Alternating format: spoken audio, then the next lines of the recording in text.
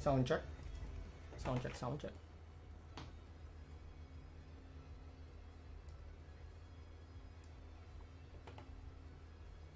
Can you guys hear me?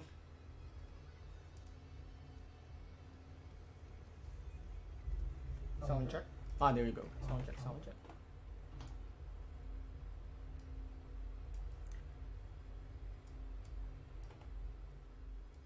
Can you guys hear me? Setting it up. Sound check. Ah, there you go. Sound check, sound check. All right.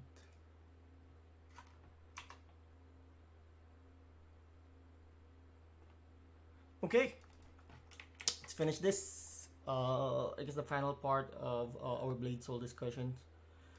A lot of people are asking me regarding my crit auto attack build. So for crit auto attack build, there are a couple of ways you can go with that. I guess the first one is the flea build. So let's try and reset. There you go. So let's start with crit AA build. So crit AA build, obviously there are different ways you can go. You can go full crit AA with hit. That way you can still use your soul depravity. Second one is that crit AA build with low dex high agi, so that you can just utilize the second wave of SD just for the, what do you call this, execute skill, right? So usually if you are going for a crit AA build,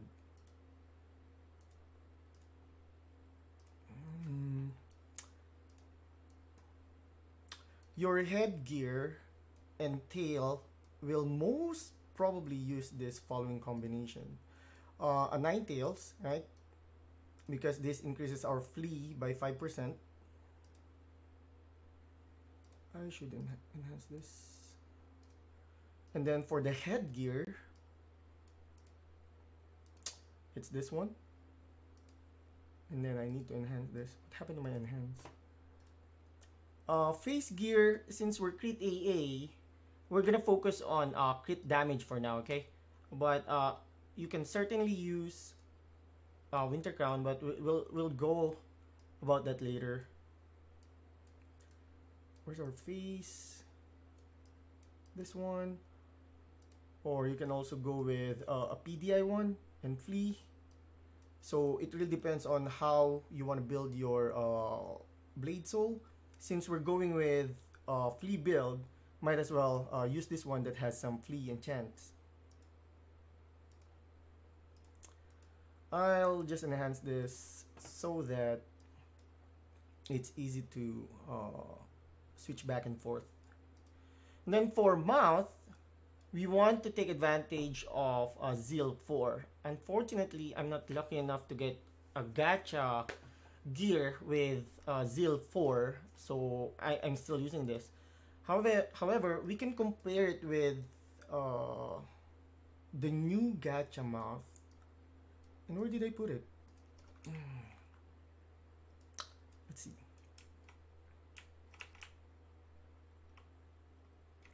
I put it here. I had some dupes.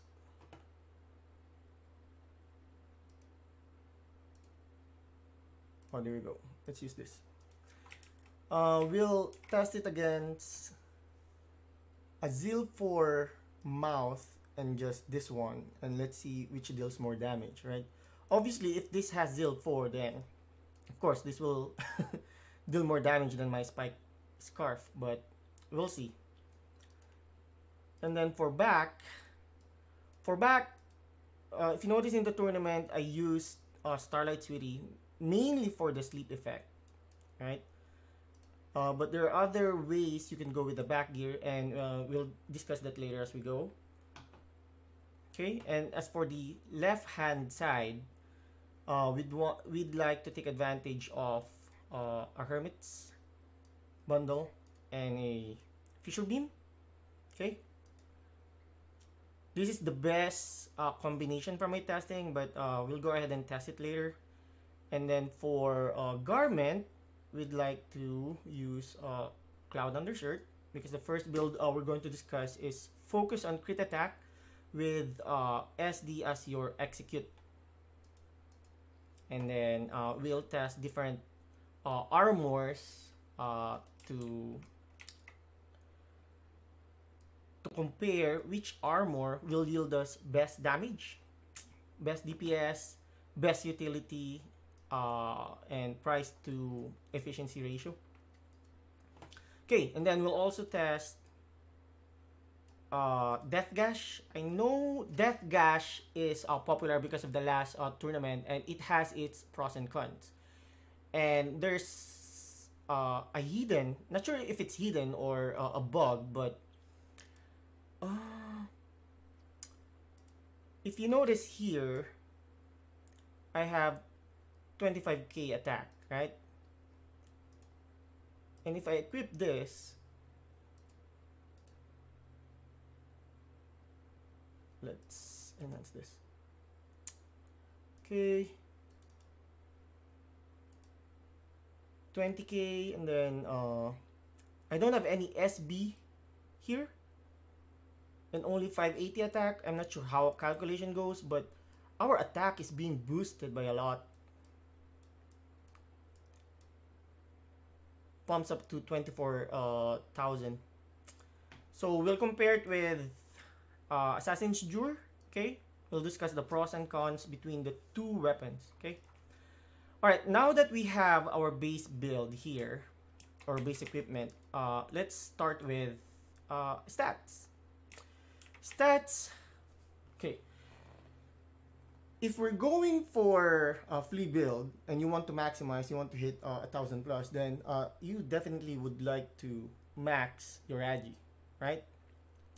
And again, this is a flavor that you have to decide on yourself. Which one you want to build? Do you want to sacrifice a lot of stats for agi just to hit that freakishly high flea together with your cards and enchants? Then go and max your agi, right?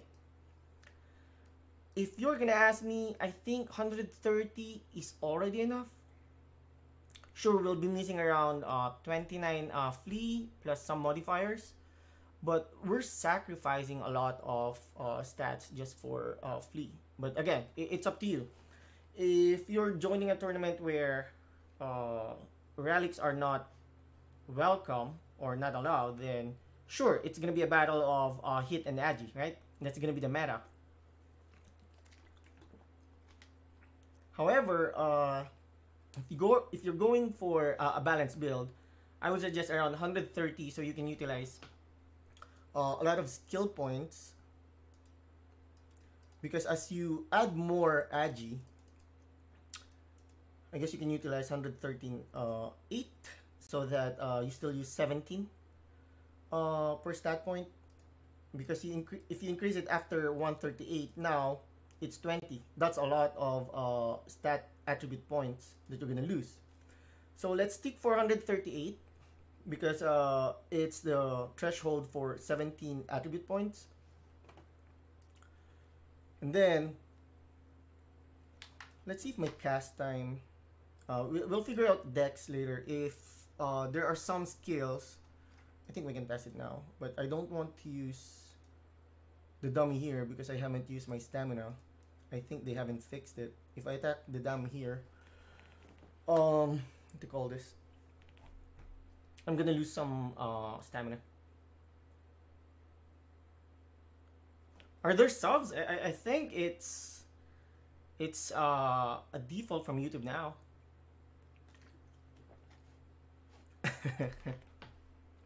Okay. The reason why I want to test something first is to make sure that we don't have any cast time with my current deck. So my current deck right now is 93. So as you notice, my Ghost Wave has cast time. So we want to make sure that we don't have any cast time. I believe the base dex right now is 125, so that we don't have any cast time. So let's start adding 17, so it's 110, and let's see if it's gonna uh, reduce the cast time. Still have that. Now we want to add some bee food because, of course, we're gonna use bee food if we're gonna go PvP. So right now I have a total of 120 decks. Now I'm not taking into consideration blessing because there are times that you won't be buffed. Some people would love to remove all of their equipments, but I don't want to test it that way. Excuse me, I just ate. So the reason being is that uh, even though your items can be broken, your items can be stripped, you'd like to take advantage of your character full equipped before engaging, right? So uh, for that scenario, I think it's very unlikely that you're gonna engage with your strip. And either way, you're not gonna be dealing a lot of damage if your strip and your equipments and your stats are subpar, that you are not making the threshold for the no cast for your decks. So right now, 120 decks. Let's see. No cast time, so I think we can start with 120 decks with food. So for me, for my current stats, it's plus 17, but we also want to make sure that our soul breath doesn't have casting, and then later on we're gonna test smoke, but let's leave it for 17 decks and 138 agi. Now luck, from what I've researched and from what I've read from the Discord, right? I think you want to reach 267 luck so that you can take advantage of the status or the attributes that helps your what do you call this, poison chance.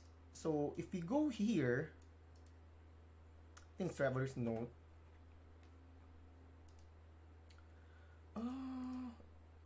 Click, click, click. I think this one. Okay. If we go to poison, this one, the table, if we increase our luck, right, it increases the chance to inflict poison, and it also increases the power or the duration of the poison effect that we deal to the enemy. And this one is being counteracted by int and vit. That's why if you notice, it's very tough to inflict poison against tanky characters, especially saints, and then support CM, support Doram, because most of them has a maximum vit for their attribute, and also they also build int for their heal and for some of their skills. That's why we're having a tough chance on inflicting what do you call this, poison effect on them, poison debuff. Okay, so 267 luck, that's gonna be our goal. Right now I have 139. I don't wanna calculate mine. 267 minus 139. I need 128 luck. Normally, I stay with low luck, or this just 128, but sometimes I want to push some more, and it's because of the rune and the mastering card that we're gonna use for our garment. But for now, or as a baseline, you can start with whatever luck you can have to include to reach 267. Before that, let's eat some luck food.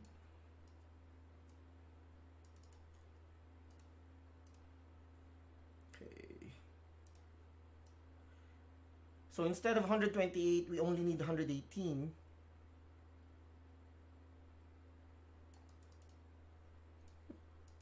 Oh, I don't have any sounds.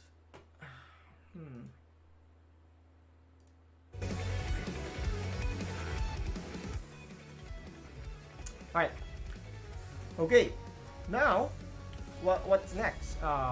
We have a lot of attribute points that we can distribute between strength and vit. For vit, I try to make it that my HP is around 500k. so that I have 2m HP or more in PvP. So some people doesn't like to put strength because their reason is that there's not a lot of gain in strength, or it doesn't really help you that much. But I beg to disagree, because in high tier PvP you want to squeeze that every ounce of damage that you can do, especially with how tanky the support characters are. So here I'd start with 100 vit, right? You can see I have 470k, and let's add bit food.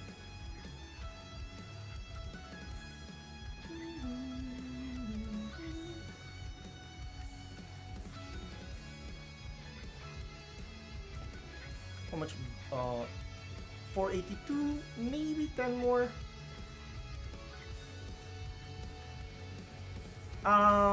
Let's do 120, so I have a flat 200 bit. Okay, and then now I'll either dump it all to strength, or let's put 102 for now because I want my stats divisible by 10. Personal preference, right? And then we can now build our skills. That way we can still adjust if our dex needs more stat, if some of our skills will have some cast time. So let's start with this baseline of attribute points distribution. But I want you to remember that this attribute point build is catered or specific for my character. It doesn't mean that you need to follow this. This is just a guide. I want you to build your own based on your character deposit, equipment, and etc. Okay? Alright. We're gonna go back with our, what do you call this? Our stat later. I just need to make sure that all of my skills doesn't have that VCT that is affected by dex, right? And let me just compare this a little really quick. This one adds agi and strength. This one agi and strength. Just want to make sure it's not adding dex to affect my cast time. Okay, no dex, which is good, right? Okay, skill build. I think here we can all agree that this will be the base skills that we're gonna max out.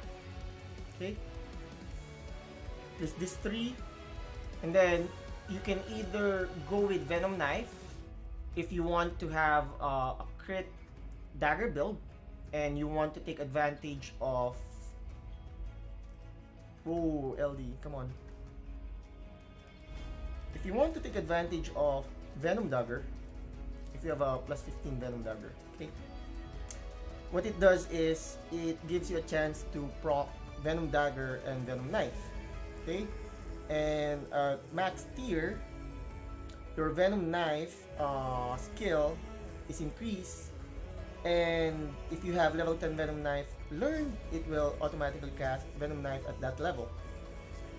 So it's up to you how you want to build your auto attack. You can never go wrong with ambush because it also allows you to stun the opponents, right? But for me, I want to be a bit flexible, and there are times that I want to, what do you call this, play around with a dagger because it inflicts poison and adds a lot of flexibility in my build. So I'd go with Venom Knife, another source of damage. And then for here, I'd go Katar Mastery, Backsliding, Enchant Poison. This will be our base, okay? Now, you can either put your points to Venom Dart, okay? Or You can put it to Sonic Blow. Okay. And then 5 on Sonic Acceleration, because it affects your Dark Illusion. Now when I say you can either put it here or just use Venom Dart instead of Sonic Acceleration, it's because it's how you want to build your character. Okay? There are times, at least 80% of the time, that I don't see myself using Dark Illusion. So it's really up to your preference if you're gonna use Dark Illusion. Okay? If not, then you can take off some points from your Sonic Acceleration. Now we need to check. I guess we need to verify with Sir Idol if Cross Impact make use of Sonic Acceleration. Because if it doesn't make use of Sonic Acceleration, which gives Sonic Blow 100% more damage, then just max your Sonic Blow. But as you can see here, Cross Impact make use of your Sonic Blow to deal damage, right? That's why if you are using Dark Illusion, okay, then don't level up Venom Dart, okay, and just put 5 on Sonic Blow and 5 on Sonic Acceleration. Okay, for me, I don't put much on Sonic Acceleration because I add Venom Dart, because this adds another flexibility on my build. If there are a lot of people that uses some sort of shield, we have a rune that bypasses the shield, and Venom Dart gives you another stack of poison, and that's another layer of minus 25% defense. So let's go here. Can I change? Let's change this for now, or maybe let's just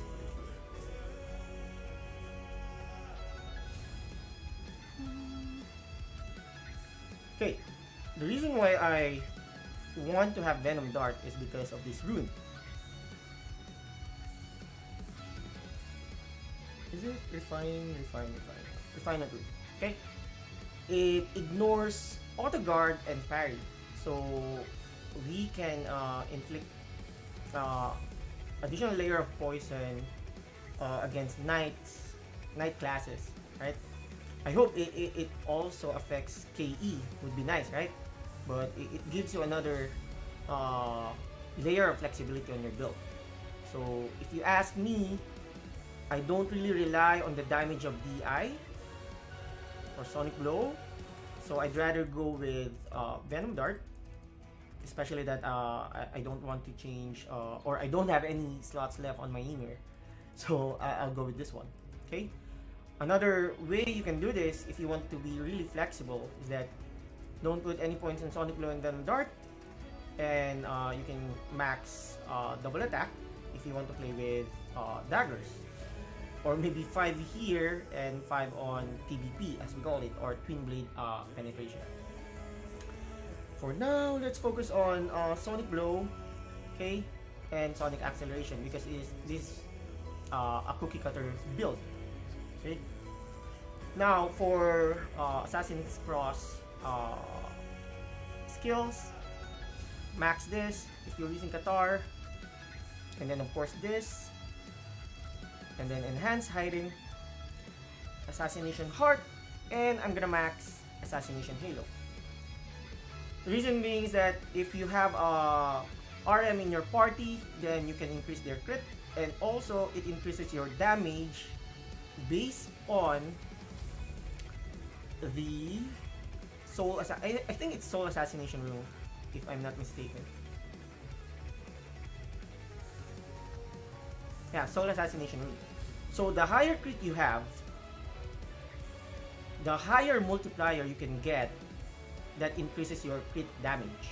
Okay? If you don't want to use this rune, and I don't know why, then feel free to just max your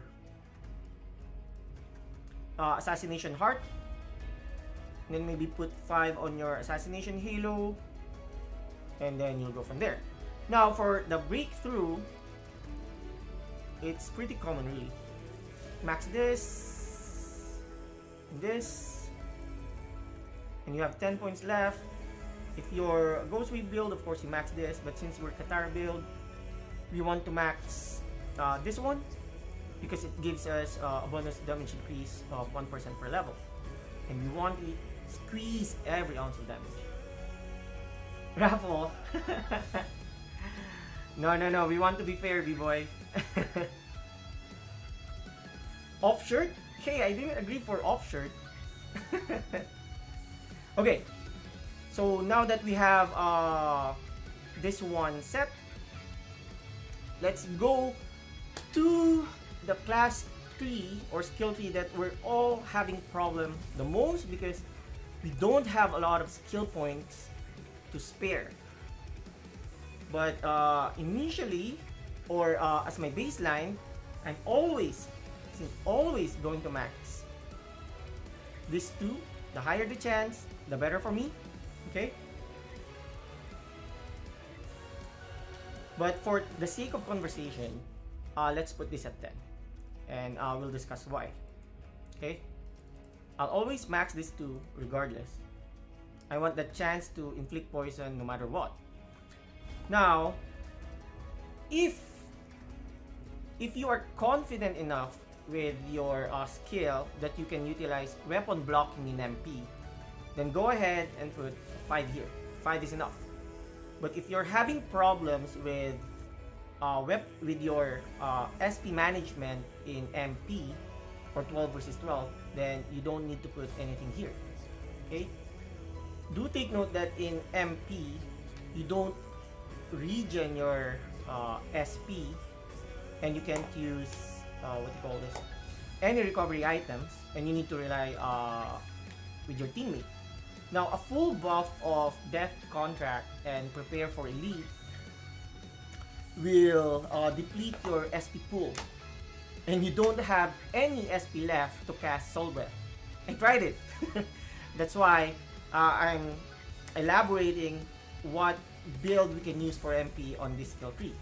Now, some people can argue or will argue that you can put 3 points here because at level 2 you don't gain any SP, right? But at level 3 you gain 2% max SP per second. But I'd rather maximize my King of Chaos to inflict poison at a higher rate than have SP. Okay? Some people may use Stormy Night back to counter the poison, but we also have a counter for that if we have Antidote, and you can build your character so that you won't be inflicted by your own poison, which is 170 resist that you need on your gears. Okay? So let's assume that we're building our Blade Soul for MP. So if you're gonna ask me, I'm not gonna put anything on weapon block, and mind you, this build will rely heavily on Soul Breath because you don't have any forms of damage mitigation from weapon blocking, but it will save you the headache of managing your SP. Sure, you can remove a lot of skills from your Prepare for Elite and manage your SP, but there are times that I'm having issues with my latency and I want to be as efficient as possible, and with a few hotkeys or hotbar on my setup as much as possible. Okay, so if we're not gonna put it here, what would I use? Okay, I'm gonna max this, and I'm gonna put 5 on this. That leaves us 20 points, right? I am going to max Poisonous Smoke because it reduces the speed of the opponent by additional 20% and reduces their VIP. For MP, our role is to kill those orb holders. So we want all forms of CC, all forms of debuff that we can do against our opponents. At level 10, it doesn't have that movement speed debuff, and it doesn't have that minus VIP. Okay? at level 11, minus 4 vit and minus 4 movement speed. And I know people will say, but they're wearing Moonlight. People don't wear, I mean, if you're support, mostly, and if you're an orb holder, you're not wearing any, what do you call this, Moonlight card, because it doesn't really help you. So that's one of the reasons why I max this, okay? And if they're not wearing Moonlight, right, and if they're wearing something else for their shoes, or it's broken, then that's an additional 1 to 2 ticks of poison damage because of the slow effect, right? So I'll definitely max this. Deepen Wound, I'm maxing it because we want that faster time to kill, or the fastest time to kill, and the higher chance we can remove the buff from the opponent, the better our TTK, or time to kill, will be, right? I had some discussions with some Blade Soul gurus. One of it is Turbo, if you know Sir Turbo. He's a great Blade Soul GX user. Too bad he quit for golf. He advised that level 4 is enough, right? But then again, those are advice, or those are guide, and I want to build it in such a way that I can remove the opponent's buff at a really fast percentage. Level 4 isn't bad. Level 4 is 48%. It's like 50-50, right? But I want to increase my chance, knowing my ROM luck isn't that good. So I'll go for something that will make it better for me. Now, how many points do we have left? I think there's a joke. I don't think it's 35. So let me refresh this. Oh, it's 35. Okay. Now, with the upcoming buff for Antidote, I think we can settle with 3. Okay? Reason being is that after the buff, I think the maximum duration of Antidote will be 10 seconds from 5. But right now, since we don't have the buff for Antidote, let's max this. And the reason being is that people counter our poison by wearing the Stormy Knight back, which is a pain in the ass, right? So what it does is it reflects your abnormal status effects to the opponent. And since we love to inflict poison, right, we are susceptible with the effect of Snowstorm Wings. That's why I highly encourage that you build level 5 Antidote, so that when you're attacking those tanky characters, you cast your Antidote and you have 9 seconds to try and kill that orb holder, which coincides with your what do you call this? With your Soul Breath. Your Soul Breath has 8 seconds, I believe, by default. Oh, 5 seconds. I have 9 seconds because of my rune. So that perfectly lines up with your Soul Breath. So level 5 this. So what do we have left?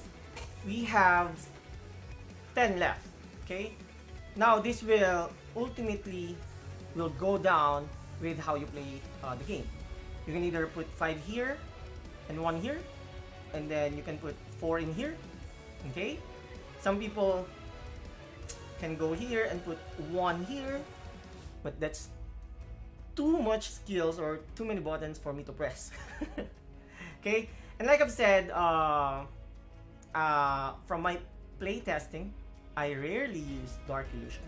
Okay, so that gives me more points for Haluwak. Okay, and I can reserve some points in weapon blocking, and then will just not include it in my prepare for elite, or will not use it while in MP. So it's really up to you. Some people can argue that in map 3 of MP, Dark Illusion is really good as escape mechanism, or as an engagement mechanism, but I really don't find myself using this a lot, right? Or maybe because my latency is that bad, that's why I don't really use Dark Illusion, okay? For me, I'm gonna go with 10 Hollow Walk or 10 Hollow Walk and then a 5 weapon blocking. But if you want to go with cross impact, you can go with something like this. And then again, for every level of Dark Illusion, the range of your Dark Illusion goes farther, okay? So let's say the build that I want to do is Dark Illusion build, okay? Let's start with 1.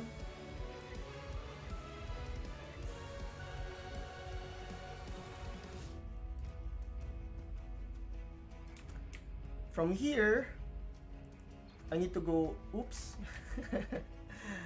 I need to go at this far, right? To cast my Dark Illusion. So this point, I think it's this point. Okay. If I level my Dark Illusion for another level, right?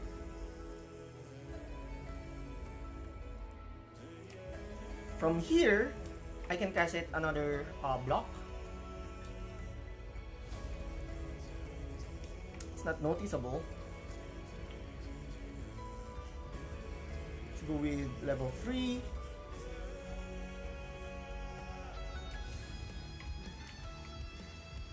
There you go.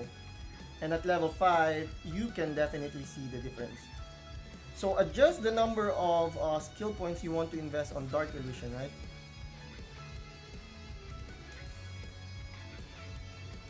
See how far that is from here?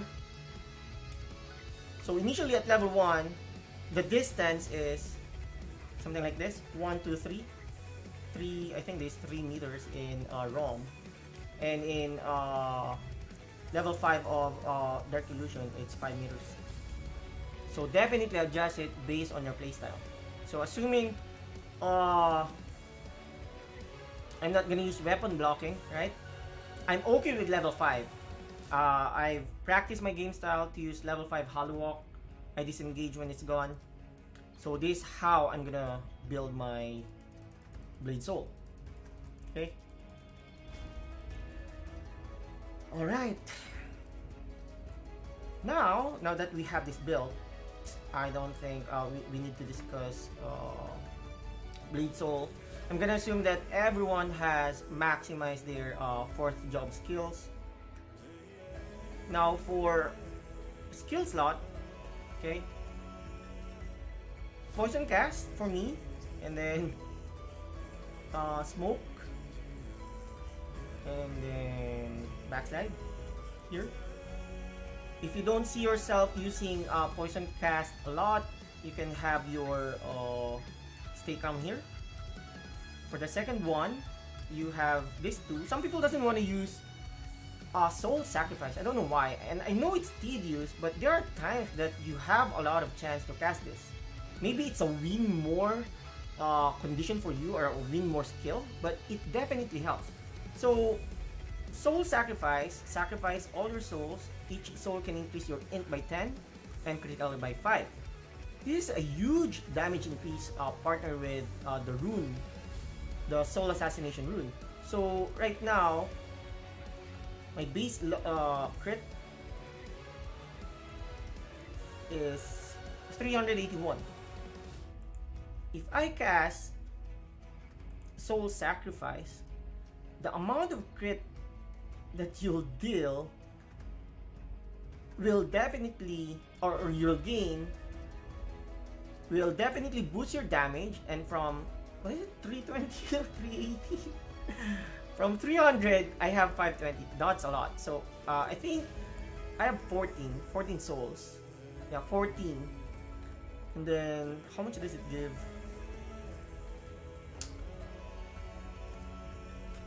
Crit by 5. So, 14 times 5, 70 crit. That's a lot. And then, you can use it as a multiplier for, oops. Oh, it works here. Nice to know.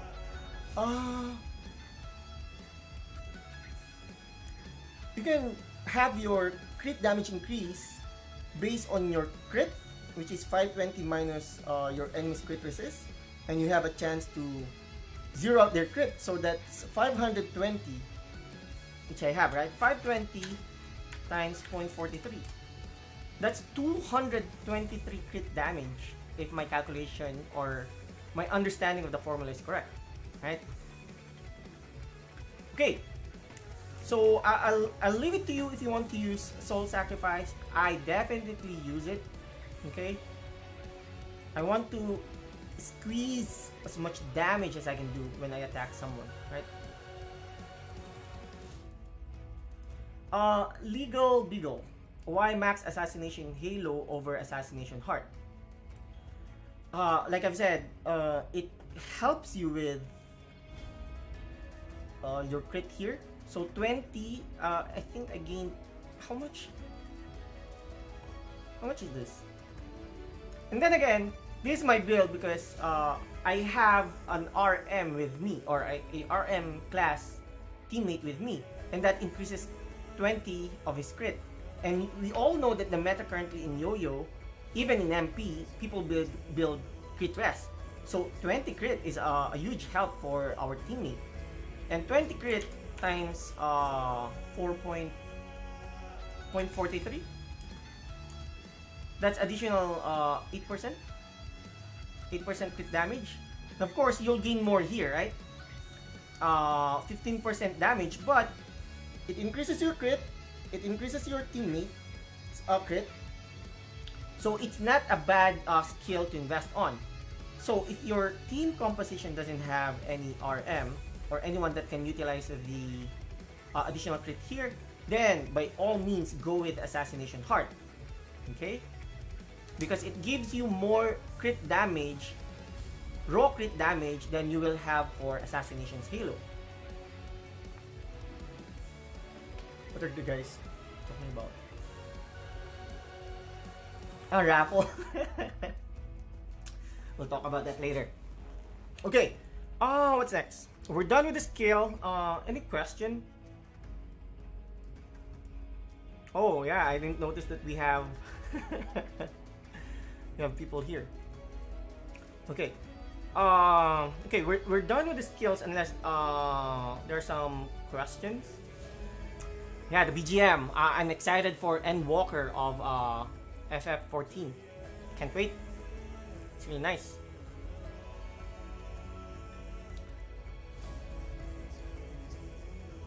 Okay. Okay. Now that we have the skills, okay, let's make sure that we don't have any cast time.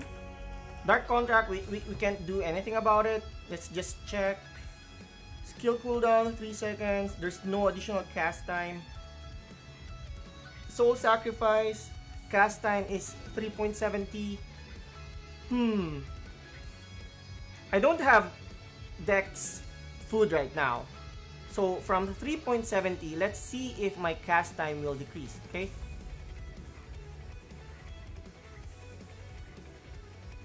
So it did, right?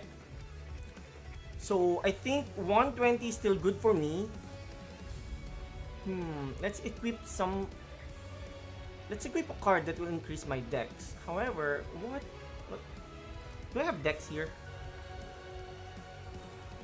No, I don't have dex. So what I'm trying to do is I want to see if I add more dex, if the cast time of Soul Sacrifice, because I don't know what's the fixed cast time of Soul Sacrifice, right? So let's equip this bracelet because it gives me 12 dex, right? Let's see if it decreases the cast time. It's still 4 seconds. So safe to say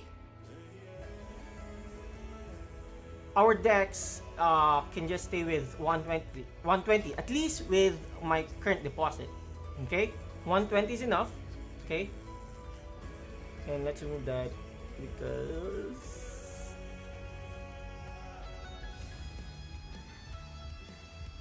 okay, now we can play around with our stats, right?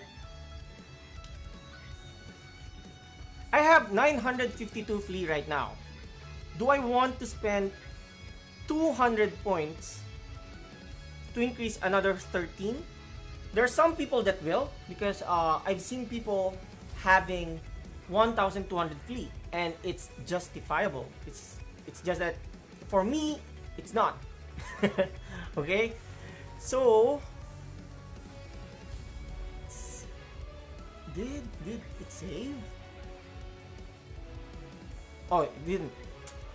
Okay, if you're having SP problems, go for int. I wouldn't suggest though. I'd rather go with luck. It increases our crit. It increases our crit damage.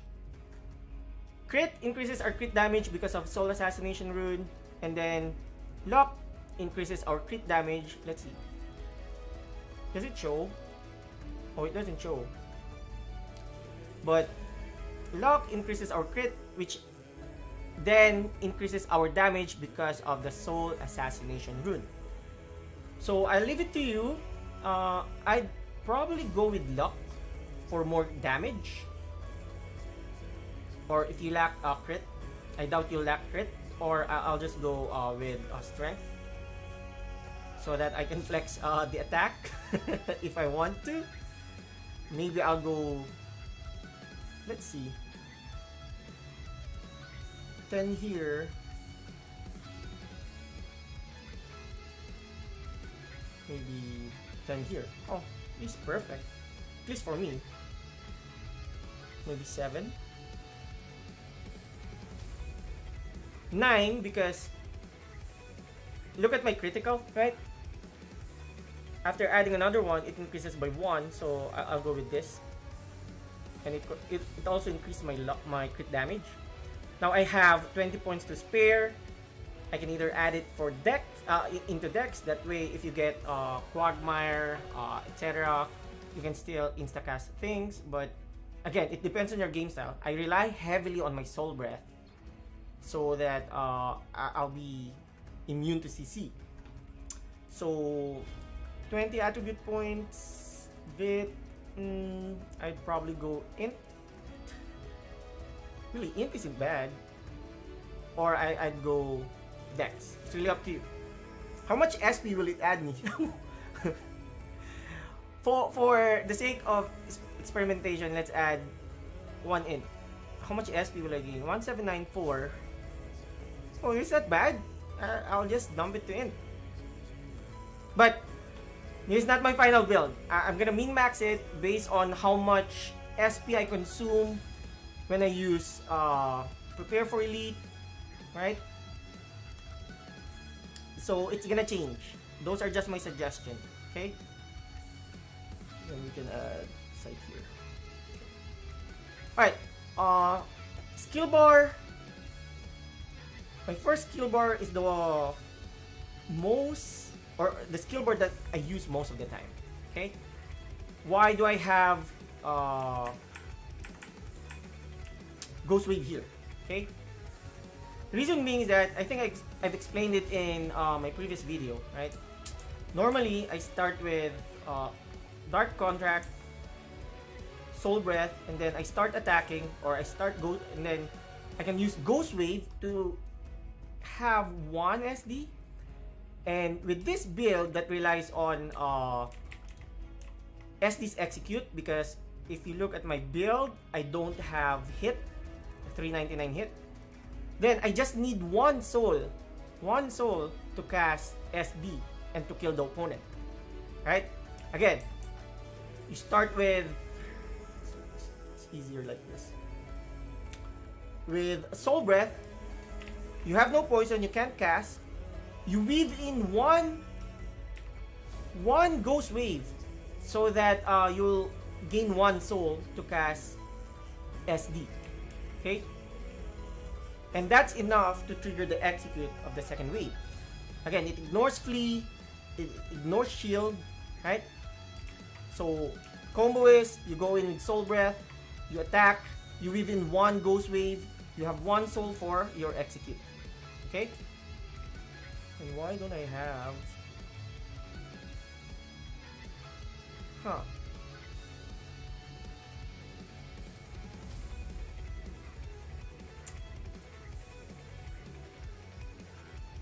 Why is my SD not showing? Anyway.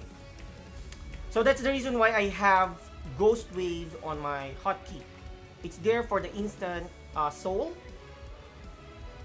It's not 100% soul. It only gives you a chance to gain a soul. You have a 30% chance to gain a soul. However, from my time playing Ghost Wave for my Blade Soul, almost always I have a soul. Oh, there you go, 100%. But you need, I think you need to hit in order for you to gain a soul. But mostly our target have low flee, okay? So,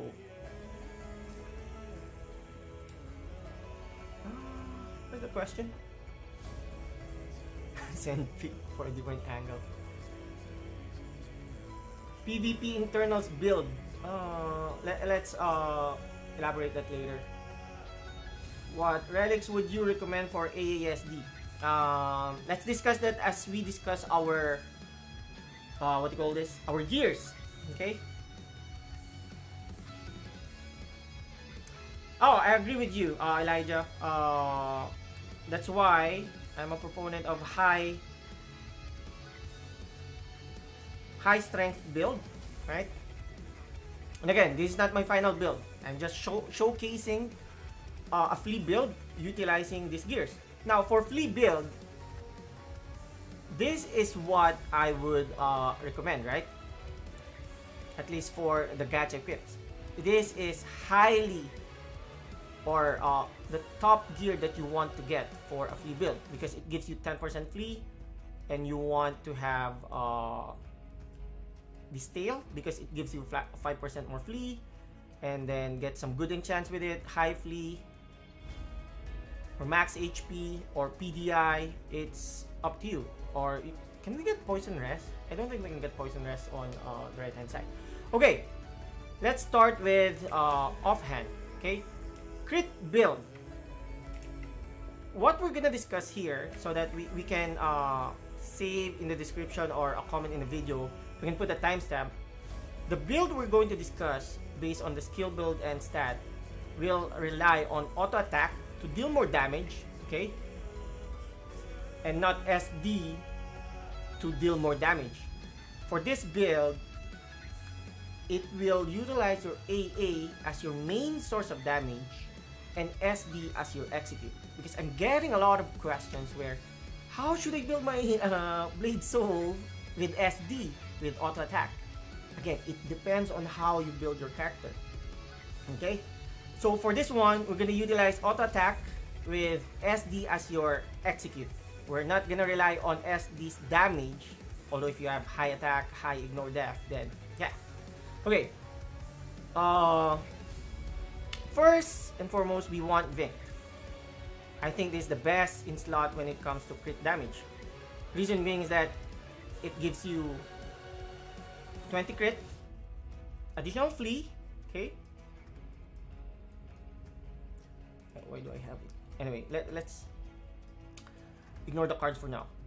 So, and it also gives you penetration. What are our alternatives? We can have Skeleton Razor, because it gives you melee attack and then additional melee damage for every refine from +8. So that's a total of 8 damage increase, right? And what else?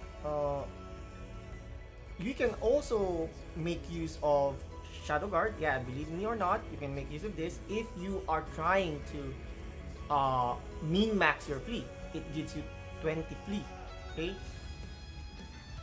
And then you can also, what do you call this? Well, you can't really utilize this one because it's when attacked. Or I thought it's when you're attacking, right? The defense isn't really here. We mainly want this for the flea if you're trying to reach 1,200 flea.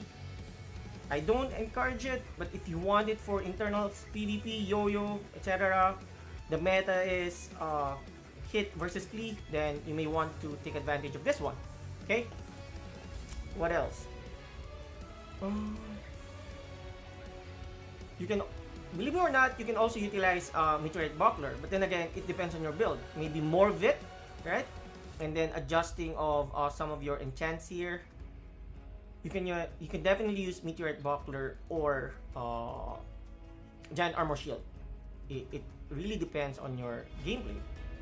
So Rosa, not really, because again, the focus of my build, the build that we're discussing right now for the gear discussion, is auto attack.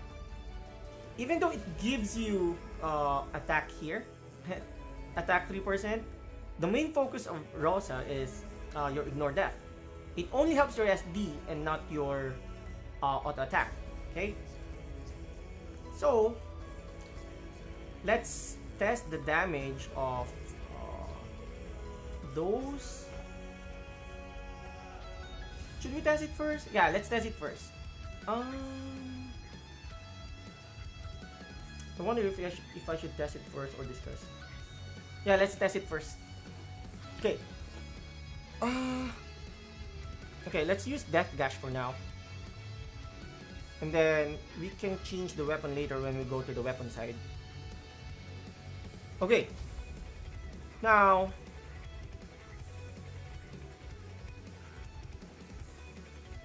let's just check.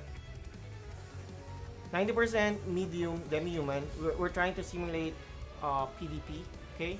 And of course we can't, but we're doing our best to simulate it.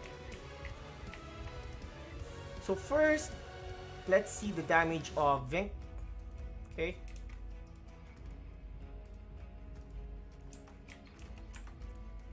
It's a damage 68,000, right? Now let's change to Skeleton Brazier. What do you call this? Yeah, Skeleton Brazier. So from 64k to 57k, right? But if you have Skeleton Brazier and not Vinks, then of course you make do of what you have, right? And what else? From 64k to 57k, then let's try this. 52k. So those are the damage of the different offhand that you can use for this build, right? And I'll just enhance this just because. Okay. Right, and then what else can we use? Meteorite Buckler. It gives you HP. It gives you additional physical damage reduction, right? And from the medium size reduction.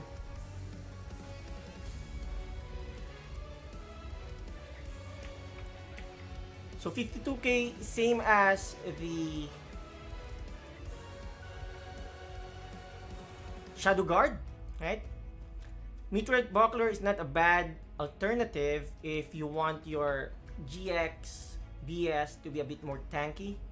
I don't know how you're going to build it because usually you're just gonna die. And again, maybe it depends on how you build your team, right? I think it will be the same damage as our Giant Armor Shield.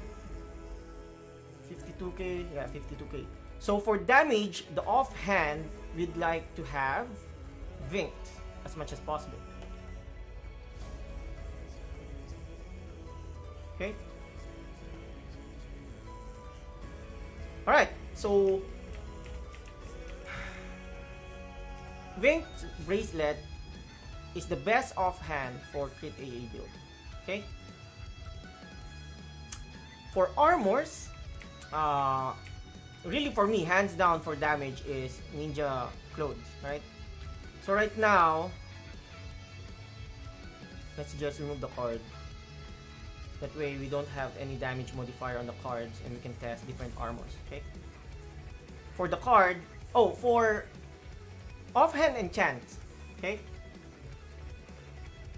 If you are on flea build, excuse me, flea build, then definitely go for flea, okay? Go for flea enchants. But for me, I want more damage. Practice how you utilize what do you call this? Soul Breath and make use of that 9 seconds to deal your damage. Okay? So again, your enchants will vary greatly on how you build your character. Because if we want to utilize SD, then of course our enchants will be hit and flee. Okay? Alright. For armors, what are our alternatives? Okay? We have Ninja Clothes, Cold Night Song. I think it's the best in slot for us. We have Perseverance Armor. We can even use Comet Warfare. We can use God's Blessing. We can use Staunch, so that you can be protected against fear. Okay, which is gonna be part of the meta in PvP no matter what we do. Okay, now right now we're gonna test the best damage that an armor can give us. Okay, let's start with Cold Night Song. Okay, this is morale 4, so it has strength 7, so there will be a variance in the damage, but I'll leave it up to you to decide which one is the best for you when it comes to damage and cost efficiency ratio. Okay, so 68k for Cold Night Song. Okay, and then let's test Staunch. Is also morale 4 with Fire Elf card. It doesn't affect the damage. So from 68k, 61k, let's type it here. Do we need to type? No, I'm too lazy. So 68k from Cold Night Song to 61k, and then for Perseverance, my enchant is, I think it's HP. Oh, I'm lagging. Oh, Flee hit. 68, 61, 63. So from damage perspective, it's Cold Night Song, Perseverance, and then Staunch, and then what other armors we can use. If we want to go defensive, let's use Comet Warfare, right? 67, 68, 63, 61 to 56. I think it's gonna be the same with God's Blessing. Yeah, and then you can use Tyrannical if you have that. If you're coming from RM, you want to try.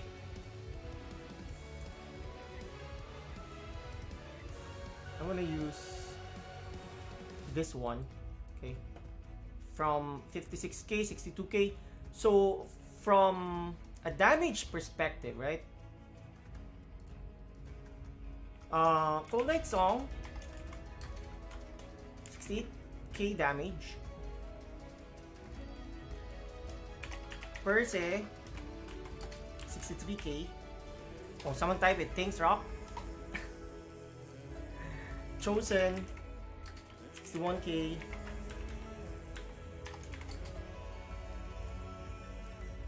And then Tyrannical, 62k, which is what we have right now.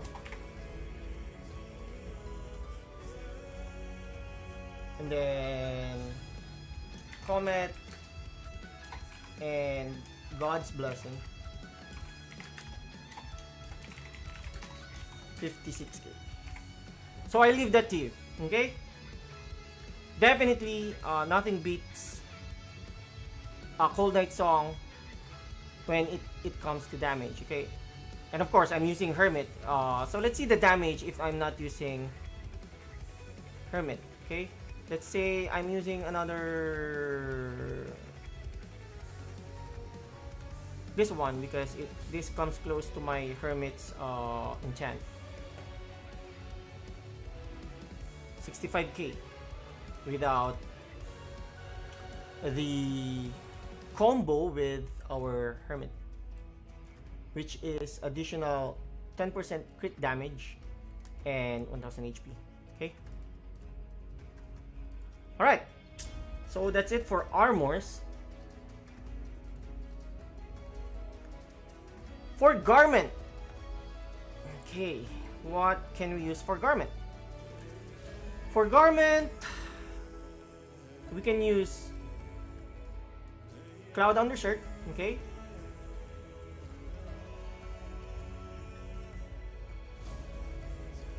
Or we can use... Where's that? Oh, here. Is it this one? Yeah. AC or White Duke's Mantle now? We call it Mantle. We can use this.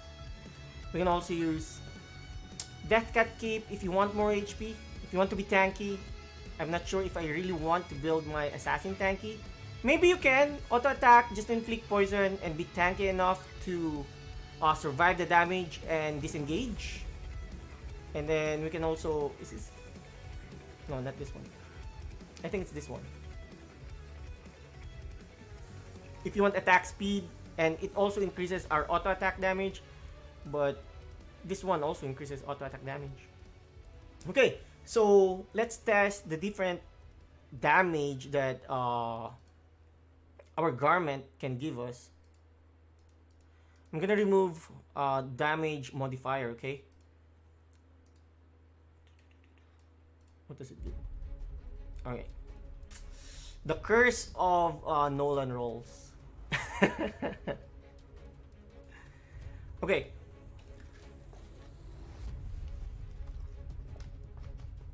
How much damage do we have right now?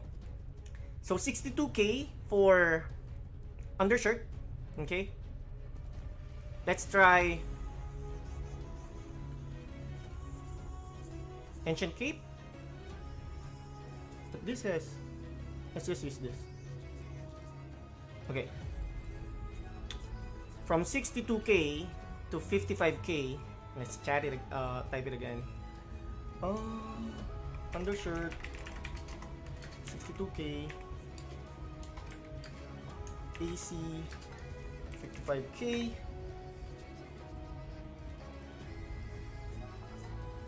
What else can we test?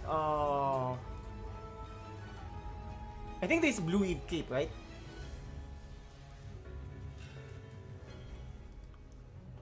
Blue Eve is 59k.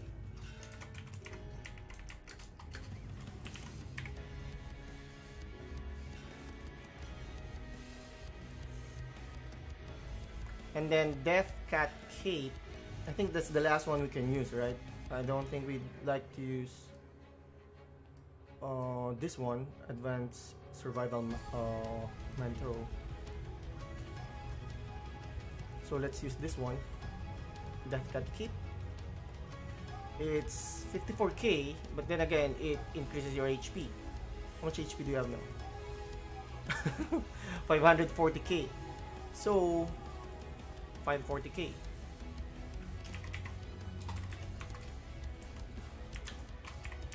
There you go. Undershirt gives us the best damage because it increases our crit damage. It gives auto attack. And then AC, although the attack damage isn't that high, but then again, it gives you ignore defense, so that can come in play and complement your AA build with a focus more or heavily on SD damage. So, but for crit auto attack with focus on auto attack, we want undershirt. Okay, now let's go to shoes. I think this is where a lot of people are wondering which one is the best, and you'll be surprised with the result. I thought that it's gonna be Little Fairy Slippers or Grandma Wolf, but let's just test. For shoes, it depends on how you want to build for the enchant. I guess for the enchant, it what do you call this? It will vary based on how you want to build your character. If you want flee, then of course go with flee enchant. If you want hit, go with hit enchant. If you want damage, go with PDI. Go with sharp. Go with armor break, the penetration one, right? So those are the enchants. we'll just discuss the enchants later as a general. That way, we can focus on the equipment. Okay, so here I'm gonna do my best and compare the different shoes or boots that we can use. Okay, so let's start with Grandma Wolf. Okay, my Grandma Wolf. Okay, I think this is good. It gives you melee physical damage, right? And then ignore depth 4% for the tier up. So right now, if I'm using Grandma Wolf or Little Fear Sleepers, 54k, then I'm trying to be, no, let's not use this because my enchant here is okay. So this is comparable, right? So from 54k,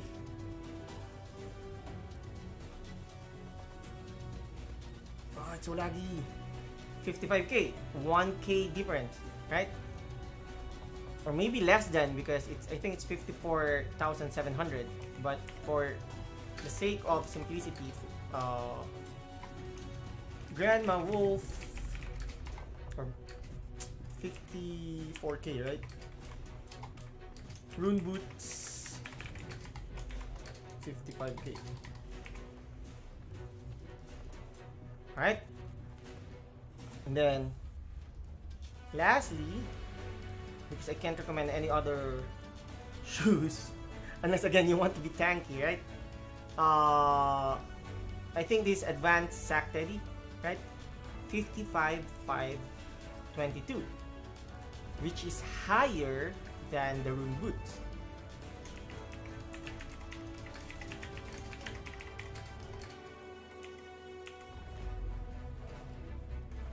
Let's just say 55.5, okay, just to give it an edge, right? So, one build that's also becoming a bit popular, or maybe not a lot of people is using it, is the use of crit death, and that directly affects your crit damage. So, if you're going to ask me, and if I'm going to build something really specific and it's auto attack, I'm gonna use Advanced Sack Teddy shoes because it gives me the best damage that I can get. Oh, it's 55.7 here, so it's AST.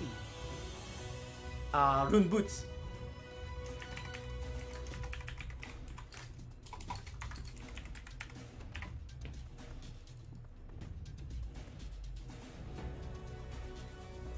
Relax, guys. We'll get there. We're still on the left hand side. We'll get on the weapon, and then you can just scan my video to check the damage as you go. I just don't want to skip it and jump here until we get the best possible combination for this build, right? So right now, the best in slot when it comes to crit auto attack is Rune Boots when it comes to raw damage. But then again, this dummy doesn't have any crit death, so your damage will change once you attack an actual opponent in PvP. And I'm willing to bet that Advanced Sack Teddy will give us the highest damage out of the 3 shoes when it comes to crit auto attack. I do need to take a quick break. I'm sweaty. Hold on. I'll be back.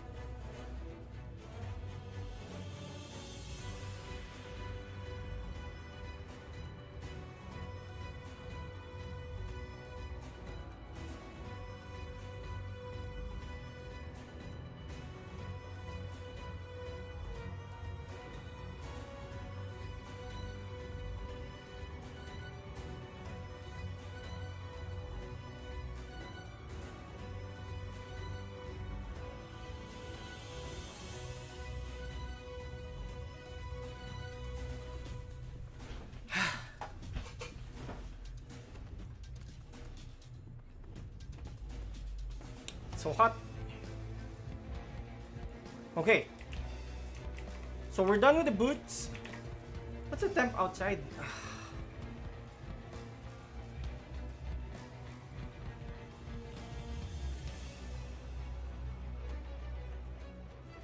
Checking the temp. Hold on, guys.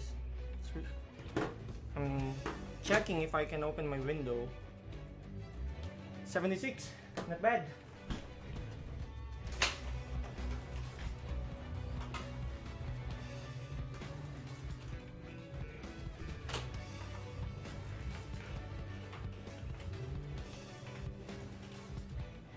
All right.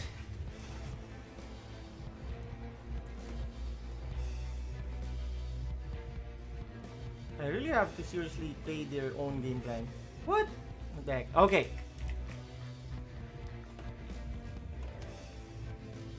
Oh, I'm using a different garment. For what? Do we want to test it again? Yeah. Let's test it again. It was really hot. That's why. Okay. So that it's a bit quick, I'm gonna slot it here.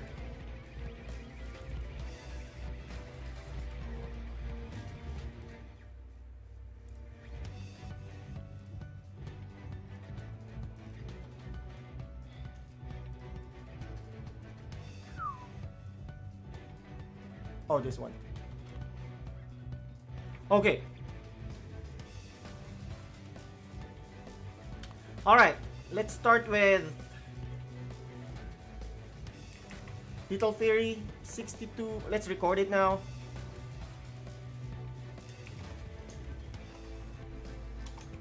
What do you call this? What's the base one? Let's just say Little Fairy 62.8k. Let's just make it 62.9 for the sake of simplicity. And then Rune Boots 64013.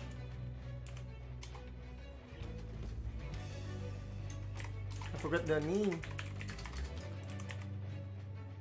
It's 4k. And then Advanced Sack Teddy 63.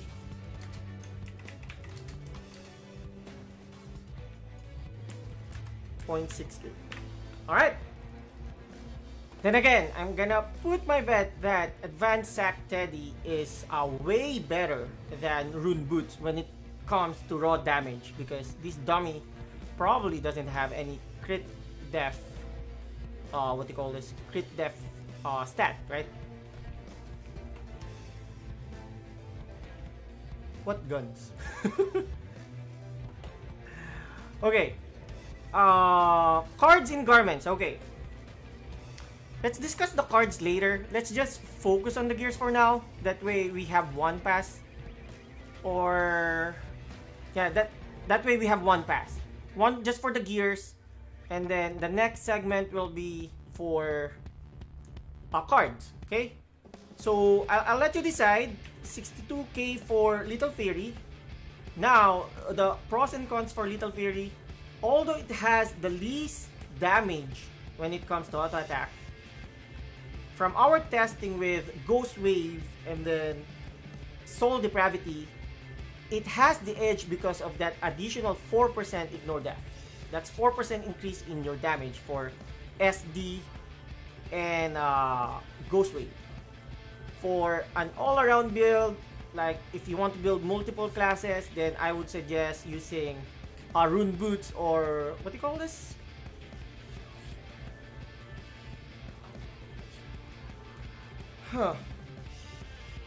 St. Mary's Cloth shoes. All around, this is good. It's attack and then bonus healing, move speed, but it's a bit expensive. So price wise, the cheapest I think is Little Fairy Slippers. Yeah. Boar Bristle or Advanced Sack Teddy, it's specialized on crit damage. So if you have an opponent that is building crit def, which is definitely on their runes, small runes, and probably on their enchants because of armor enchants. Crit res, it comes with Vit and crit def. Then this will be king for damage alone. Okay. All right. I'm gonna go with this one moving forward. Okay. You know what? Let's just use this because Little Fairy is a bit more viable for most people because it can be used by different classes, and I know this is specialized, so let's just use Little Fairy. Now, let's test accessory, right? What are the different accessories that we can use? Now, let's start with Crit Ring, okay? Why Crit Ring? Crit Ring helps improve our damage because of the Soul Assassination rule. It gives you additional crit. How much in total? 6, 4, 4, 14 plus 6, 20 critical, and then 140 attack and 4% attack. Right? And it's cheap compared to the next one, which is I think the best. Hermit's Bundle. It also combos with your Cold Knight Song.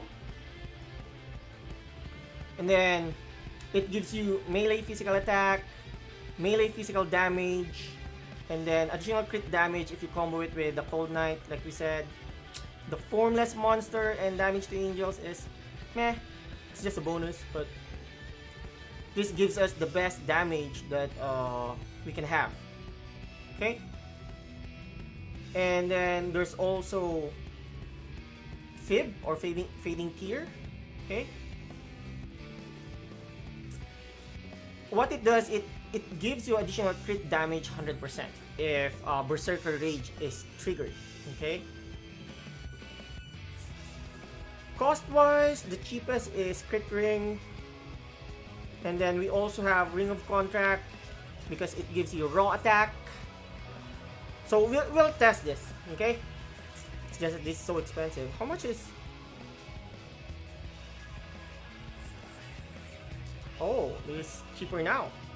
Okay, you can also use different, what do you call this? Accessories, plus 15. I encourage to use plus 15 because of that hidden bonus. This one, if you need more hit, some people may laugh at you because you're using this, but hey, it's more hit. If you just want hit because your damage is already at the threshold where you can kill people, you need hit. Dog Servant is not bad. It's 12 hit, right? And choose the best enchant for you. SB4 or hit. Depends on how you want it. Okay. You can also use Bright Moon as an entry. It doesn't give as much, it gives you Dex 8, but you really want the Refine Attack bonus from plus 15. Not recommended. You can go with Survival Ring. You can add Flee here for the enchant. Flee hit, it gives you more HP. Okay, so let's start with Crit Ring. What I'm going to do is, I'm going to equip Int Ring here. That way, it's easy for us to switch accessories. Now for my Hermit Bundle, I'm gonna use the one with the low PDI. And then Fading Tear. I need to make sure that... Okay. Let's just use... Yeah, Anaconda is fine. We need to change this. You want to use Smoky. We're trying to make a baseline and make sure that all of them are dealing the same damage, right? So I'm gonna remove cards that will modify their damage. Do we want to test Survival Ring? Is anyone interested in Survival Ring? I think people will be interested with Ring of Loyalty. I don't mind testing this. It's not that good, but what the heck? Let's test it. And then let's remove the card.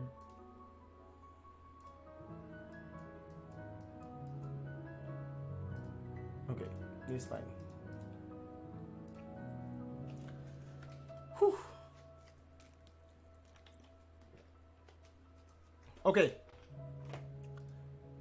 So what we have right now is the crit ring, right? I need to unequip this.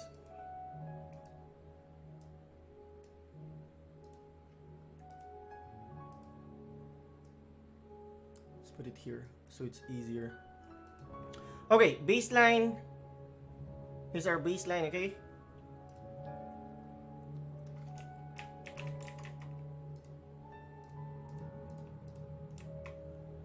$40k damage, and then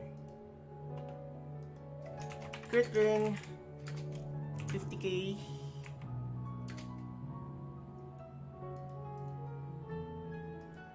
Oops. Hermit bundle, 53.4k. Fib.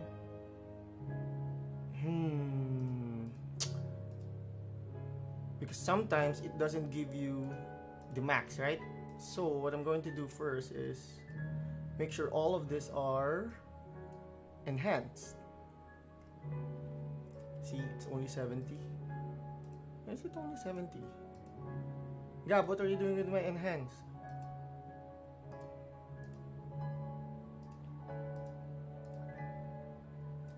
Okay, what have we tested? Crit ring and then hermit, right? And then we go with fib.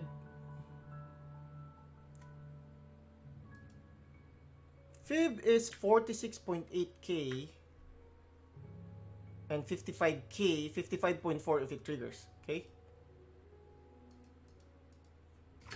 Fib 46k, right? 44.6. That's 46.8k and 55.4k proc. Alright, and then let's try ring of contract. Okay, 49k.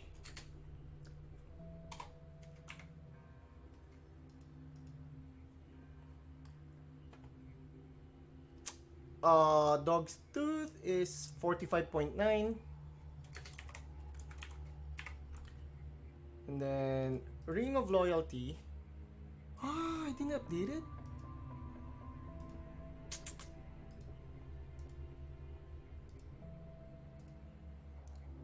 Ring of loyalty 46.5.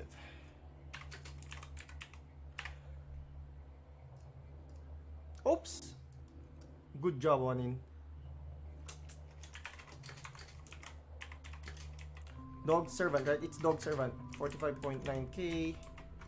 And ring of loyalty 46.5k. The enchants, of course, it's different, right? I can't have the enchants the same. It's just not feasible. I don't think I'm that lucky to have all the gears have the same enchants, right? So I'm gonna show you the enchants that we have. That way you can make a decision for yourself, right? We use this. Fissure Beam is SB3 with 1% PDI. Ring of Loyalty SB2 with 3.2. I use my lower PDI Hermit's bundle. Okay, and then for Dog Servant, we don't have SB4, it's just PDI 3.2. For Fading Tear or Fib, it's SB4, 1% PDI. ROC, SB4, PDI 3.8. So knowing all of those enchants, right? Ring of Contract gives me no, ROC. No, we go here. Crit ring, 50k damage. Hermit's bundle, 53.4k. Fib is 46.8k. If it doesn't proc, but once it procs, it's 55.4k, which is the highest. And then Ring of Contract is 49k. Dog Servant is 45.9. Ring of Loyalty 46.5k, which may go higher or lower depending on your armor, right? The reason why I want to test Dog Servant is because there are some classes that comes from our farmer class, which is the Stellar Hunter. So they can make use of that accessory as a starting point.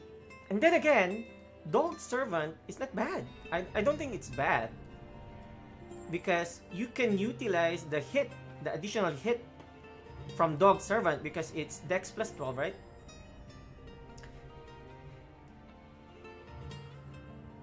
That's 12 additional hit. And then you can enchant your Dog Servant for 18 plus hit. So that's a 30 hit just from one accessory. So it really depends on how you want to build your characters. Do you like bull, dude? What's bull? What's bull? I don't know what's bull. Okay. Now, what we're going to test is the best combination of accessories. I want to show you why I came up with the Hermit's Bundle and Crit Ring. Okay. Okay, so let's start with Hermit's Bundle as our base, okay?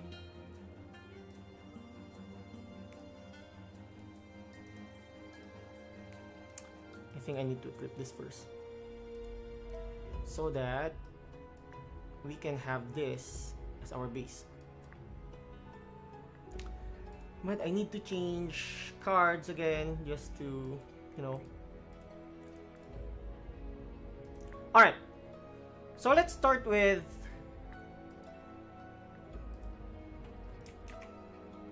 $50k, okay, with a base of Hermit's Bundle, and then if we add another Hermit's Bundle, it's gonna be 63.8k.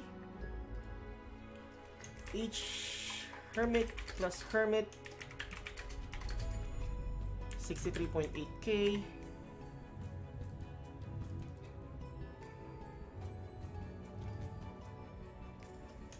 Hermit plus Fib, 57k, and 67k proc, right? Hermit plus Ring of Contract,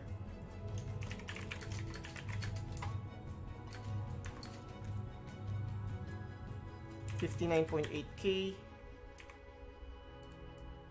It didn't. What the heck?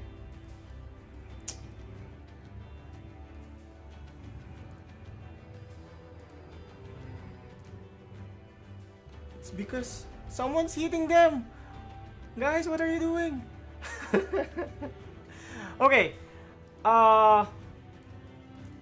Let's type it. Hermit, 63.8k.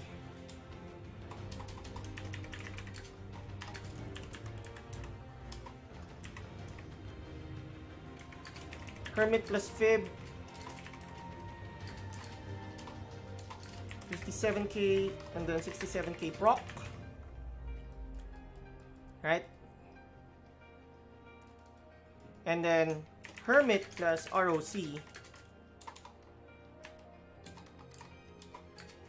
What's this? 59k, 59.8k. And then Hermit plus Dog Servant.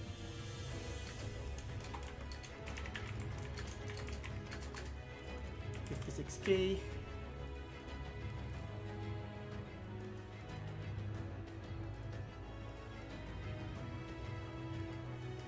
Hermit plus Ring of Loyalty, 56.7. And then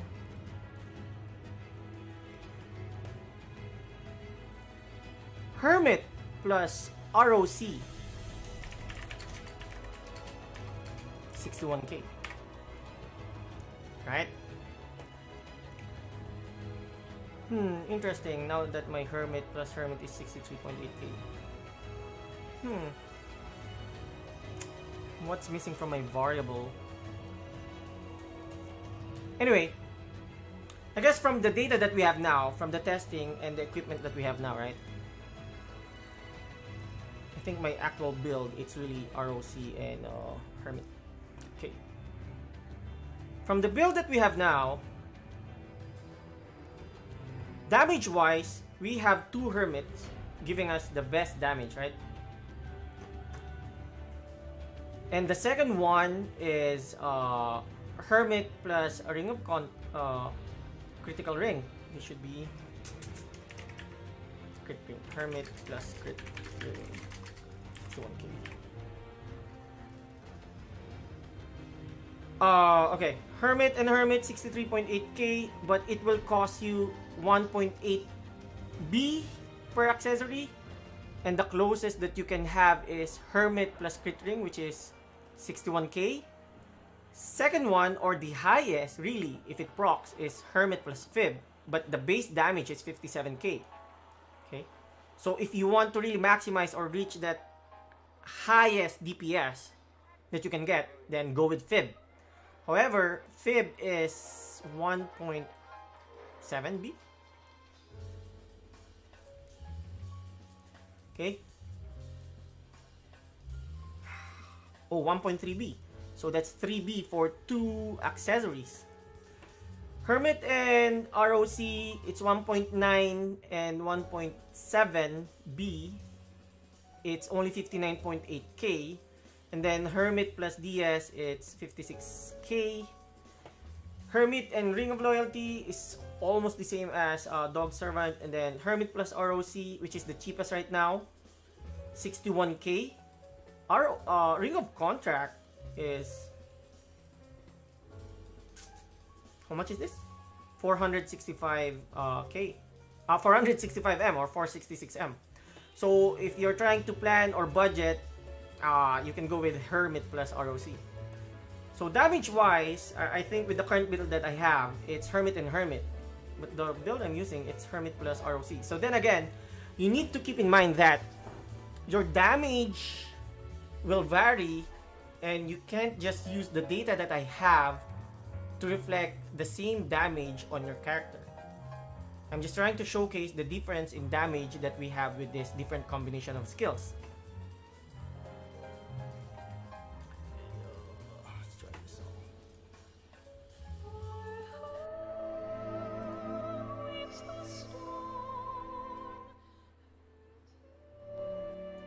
Okay, so what's next?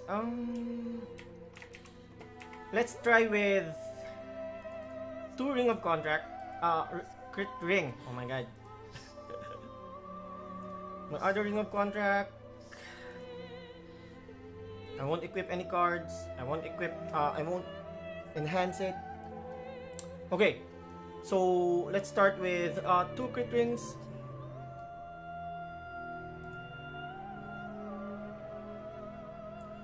Hermit without ninja clothes. We'll try it little by little. Let's try with Ring of Contract first, okay? Crit Ring. Oh my god. Okay, Crit Ring. We're gonna try the different combination of accessories. So for 2 Crit Rings, 60.8k.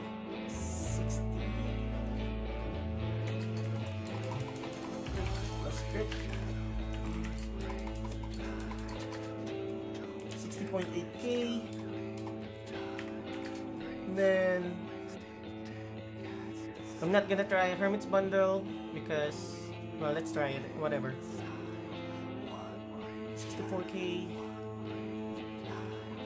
No, I don't want to use this data because I have a different base crit ring. Okay, we'll just use the one from here, this one, which is Hermit plus crit ring, 61k. Okay, so it's close. Crit plus Fib, 56k, and when it procs,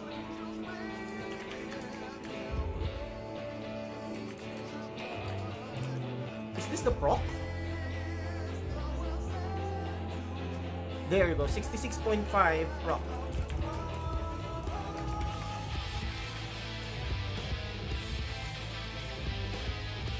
Alright, and then crit ring plus ROC.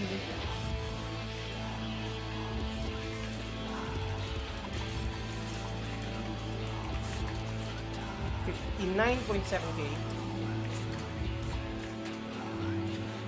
Dog Servant 55.5.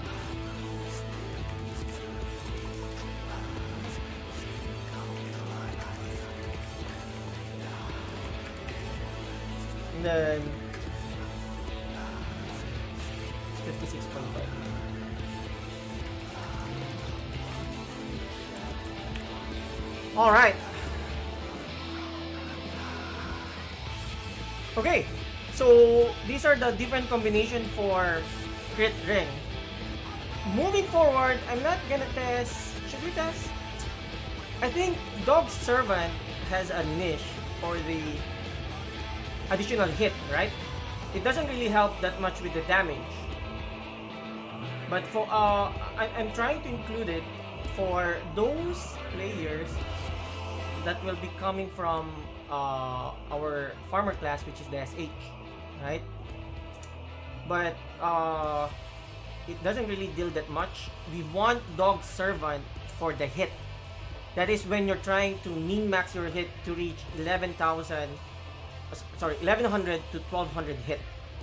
Okay? Given all the enchants are perfect. Alright, we're done with crit ring. We'll make use of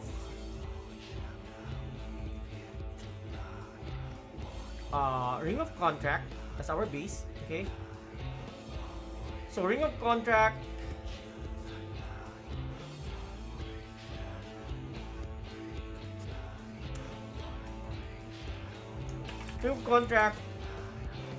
plus what's this? Ring of Loyalty. It's 55.7k. ROC plus Dog Servant.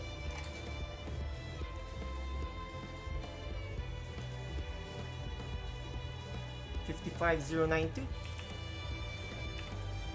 Okay. Now, Cinco is asking Ring of Contract plus, so from 56k, look at that, it doesn't proc that much. Maybe I'm just unlucky, I have a shitty luck, and it still is not proccing for me. What the heck? Come on, proc. Come on, come on, come on, come on. It doesn't want to proc. Where's this the proc? Oh, there you go, 66.4k.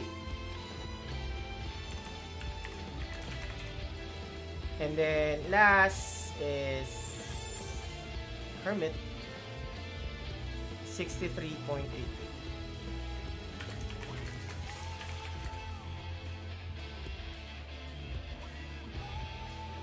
Is this the same one? No. I don't want to test this because the data will be muddled. I used a different Hermit earlier. Different enchant. So, Cinco, when you're asking, right? You were asking earlier, ROC plus Fib, 66.4k. If it procs, 56k base. Okay? I just tried it. Alright, what's next? We tried ROC. I think we tried everything. Oh, we haven't tried.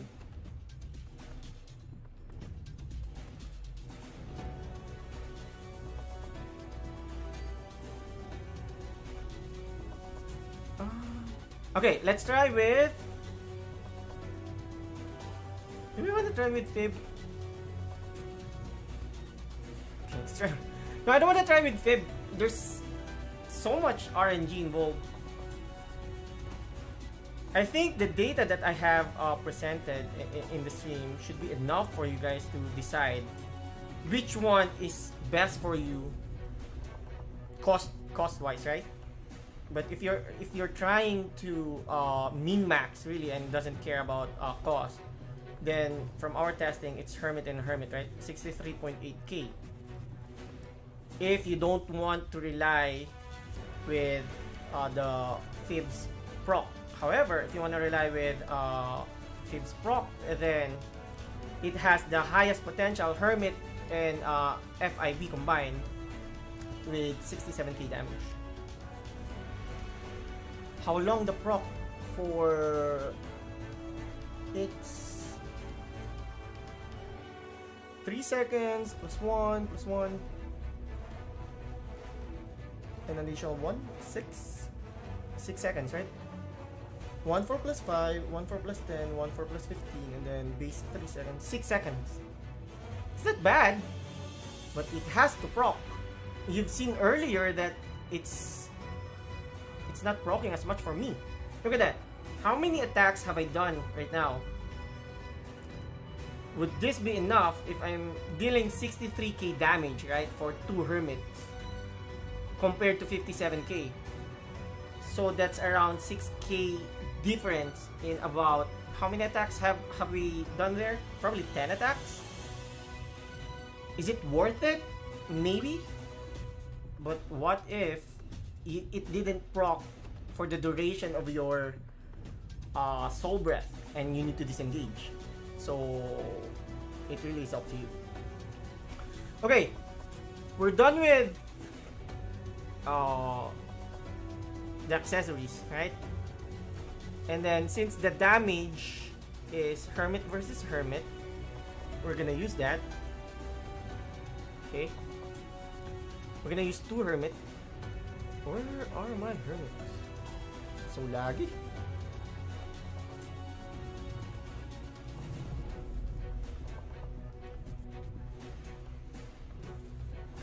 Okay, we're gonna use this one because this is the most consistent damage, highest damage that we can do, 63.8k. Now let's go with weapon. For the weapon, I need to remove the card from my weapon.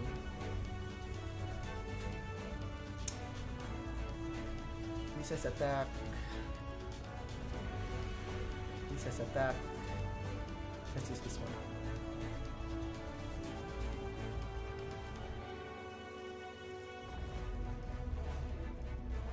Okay.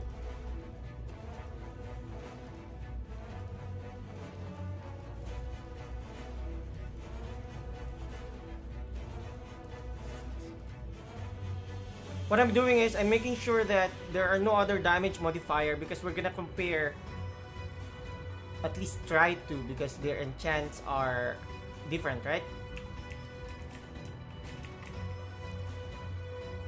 Now, we're gonna compare Death Gash and Assassin's Jewel. Okay. So what are the main difference between the two? Death Gash gives us more damage increase, right? A total of 21%. And gives you attack speed 30%. If it procs. Now,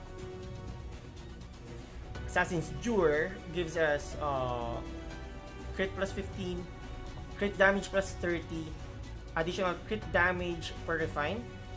Okay. And then it gives you an effect of crit damage enhance that lasts for 5 seconds and gives you additional 10% crit damage. Okay, so this is like 45% base and then additional 10%, 55%, right?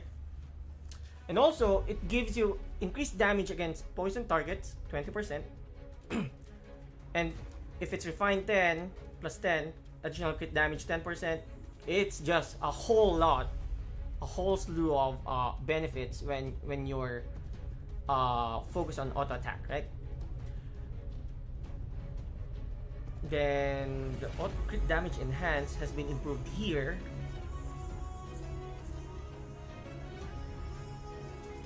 Additional 3%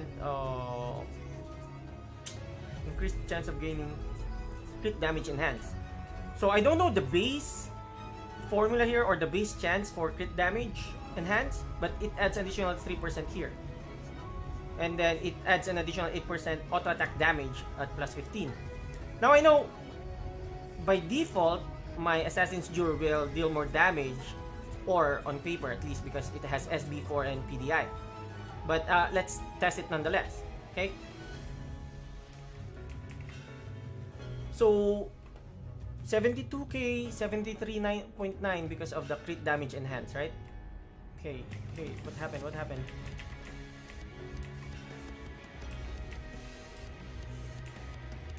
Okay. 72k.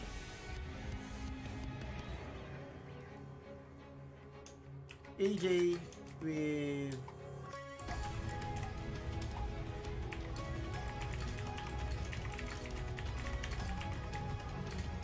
Now it's just gonna proc, right? Then without the crit damage enhanced, it's 72.7.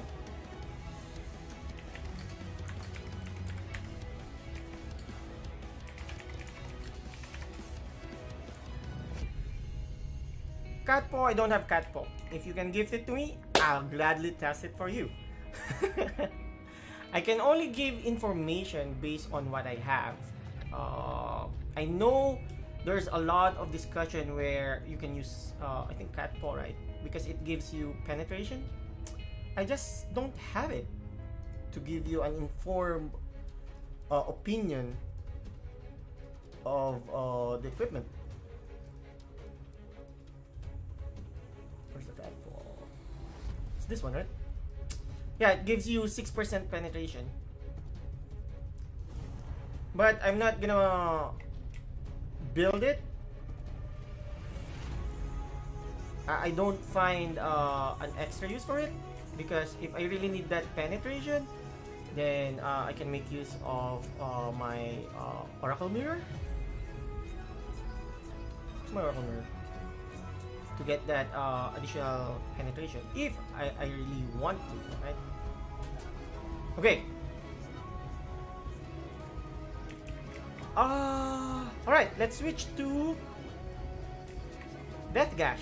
Okay, so highest damage we can do with Assassin's Jewel if it procs. It's so shitty for me right now, so let's just settle with 72.7k. Assassin's Jewel 72.7 and then 63.8k. The 65k earlier is because of the lingering effect of the Assassin's Jewel. So Death Gash gives you 63.8k. Then again, I have SB4, right? However, Death Gash, if we calculate this,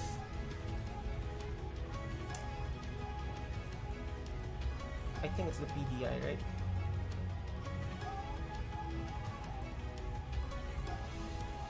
$176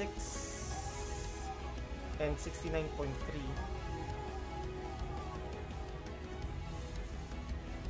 Heck.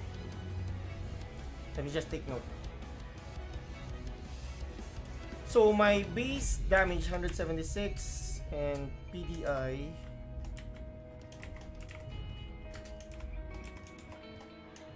I want to check if the bug has been fixed, or maybe not. Damage increase PDI is 69.3. Now, if we check this, that the total damage increase that we can get is 23%, right? 10 no 10 plus 5 plus 3, 18 plus 3, 21%, my bad. Okay, so given these stats, okay, 176, 69, look at my PDI. So if Death Gash gives us 10 plus 5 plus 3, 18 plus 3, 21%. How come my PDI is 87 from 69?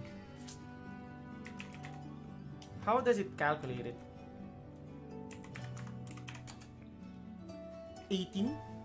It's only 18%. Right?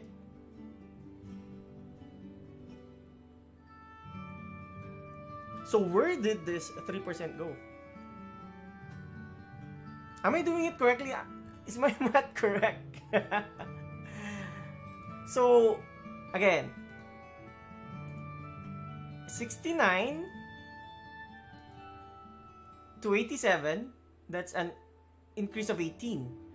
But if we check Death Gash, it should give us 21%, right?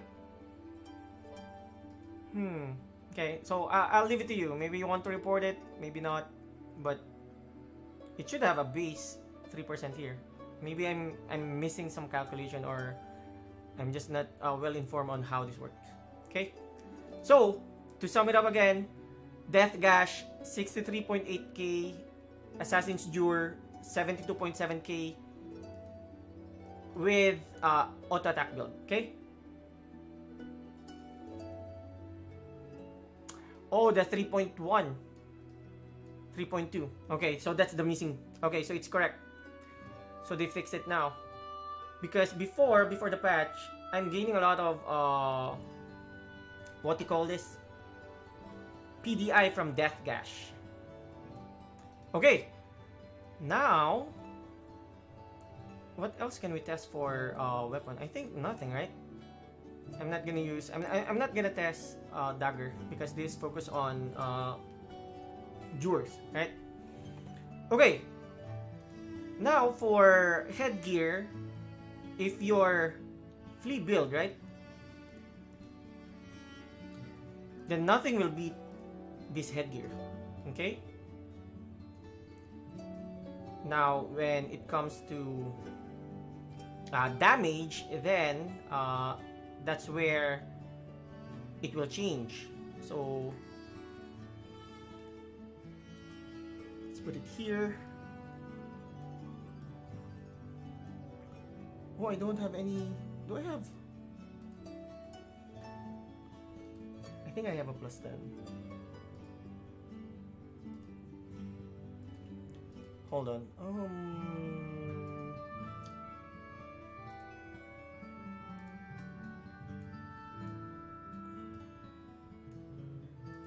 How can we filter? Let's just search for it. I'm trying to give you the best damage comparison as much as possible, okay? Alright, let's do this. The reason why I want to use this is because my other helmet has Zeal, and this one has crit damage. Okay, so for flea build, of course, you want to maximize flea. Then the damage you'll have with, I'll just use Death Gash because Assassin's Jure has that RNG effect. This one will give you a huge increase in your flea. My flea right now 928. If I remove this, it's 820. You're losing around 100 flea, 100 plus.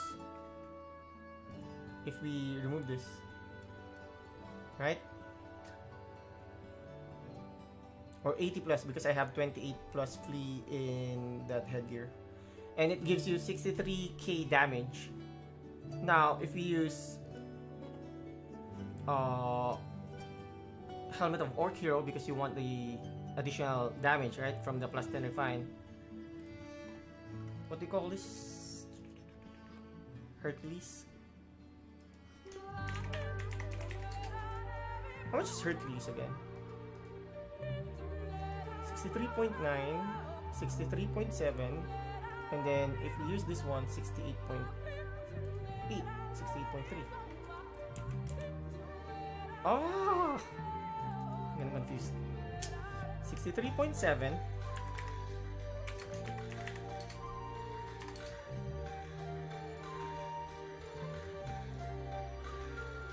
64k.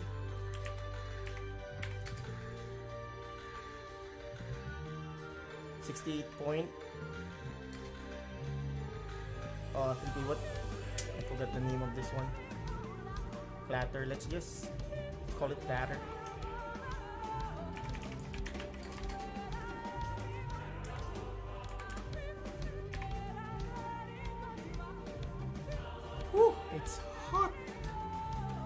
My PC is burning. Okay. Now, damage-wise, Platter will give us the best damage output, right? And then Orc Hero Helm as the second best, and then Hercules. But for the build that we're currently trying to create, which is Flea build, then Hercules. I won't trade that 5k damage with my 80 plus Flea that I can gain from Hercules. So it's a matter of preference how much Flea you want to get. If you want more Flea, then certainly Hercules. If you want more damage, Spring Platter. But if you want utility, then I would suggest... Where's that? Where are my headgears? I would suggest this one, because it gives you more chance to poison your opponent. Okay? So that would be my suggestion. Again, we're building this for MP. Okay? But maybe for Yo-Yo, you can go with Hercules since the meta there is hit and flee. Okay? Now for face gear, I'm gonna recommend monoculars. Okay? Instead of the Winter's Crown, because the Winter's Crown, it only affects your SD. So if you want to prioritize your SD, then by all means go with Winter Crowns or Winter's Crown. Where's that? I have so many gears. I don't know where they are. There you go. For Winter Crown, you want to have a different build, right? You may want to have a Flea enchant, and then you may want to have hit enchant depending on how you want to build your character. So right now we're focused on Flea, so I'll focus on that Flea. So get some Flea enchants on your monoculars, okay? Or if you want pure damage for your monoculars and you have some extra items, maybe you rolled twice, I don't know, go for crit damage, PDI, whatever will help you. Okay? But for the sake of this build, I suggest going for Flea. You want as much Flea as you can get to fully utilize this and to allow you to have different enchants on your other gears. Dummy is 90%, demi-human, medium. Okay, for Spike Scarf, okay, let's test this with this one. Okay, Druid Seal, I have hit here and then I have Zeal here, so I think it's a moot point trying to test this.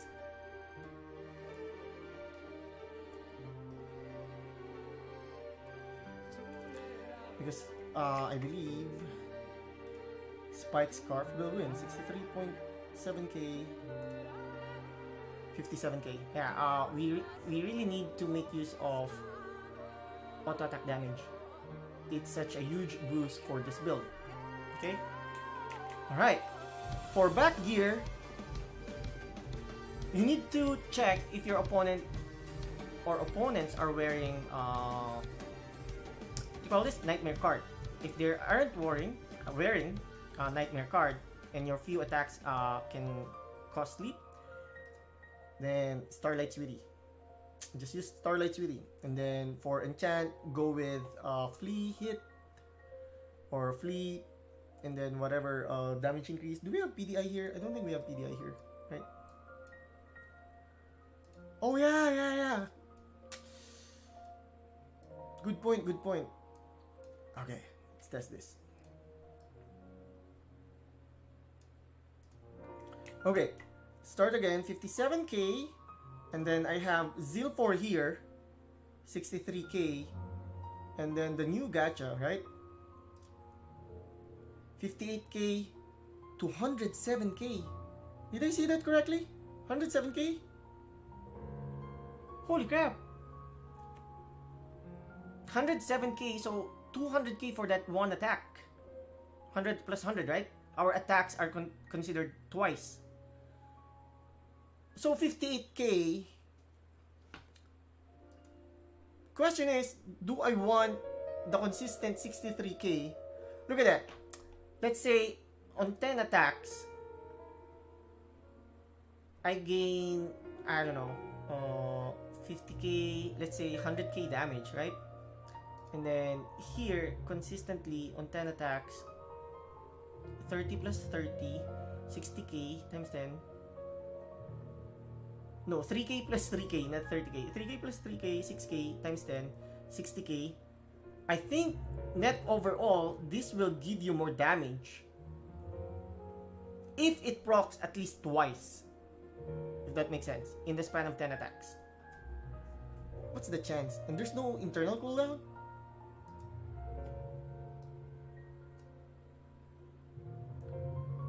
Yeah. If you have Zeal here on your gacha, I am jelly. Make use of this. I think for auto attack build, I may just use this together with Fib for that crazy amount of damage, right? If it procs. It's 107k. But the chance, what's the chance? 5%? It's a bit low.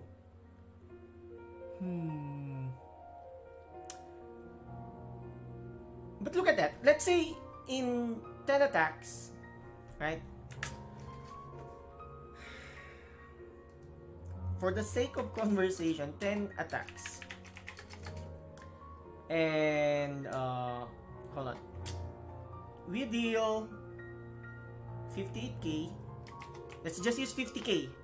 For example, 50k per attack. 100k per animation. Right?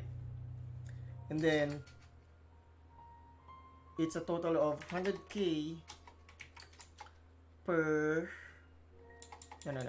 Hold on. So, 100k if it procs, right? A total of 200k per animation. Where I'm going here is that in the span of 10 attacks, let's just assume we can attack 10 times, right? 10 times, 50k times 10, 500k damage, right? Or 1M. 1M if no proc.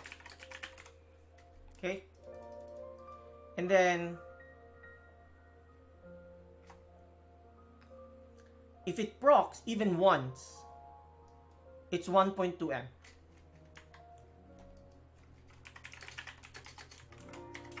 Okay?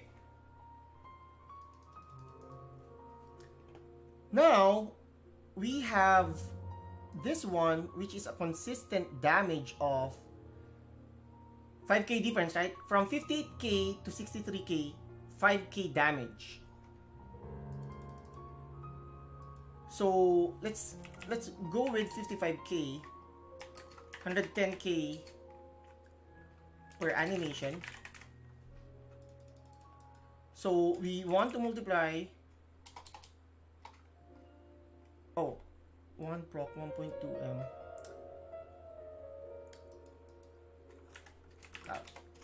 110 times 10, 1.1M.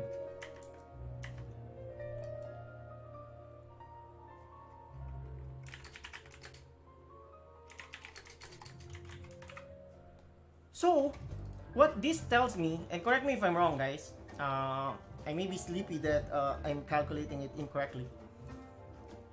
If this mouthpiece procs even once, right? Out of 10 attacks, you're still ahead by 100k damage than a Zil for mouthpiece.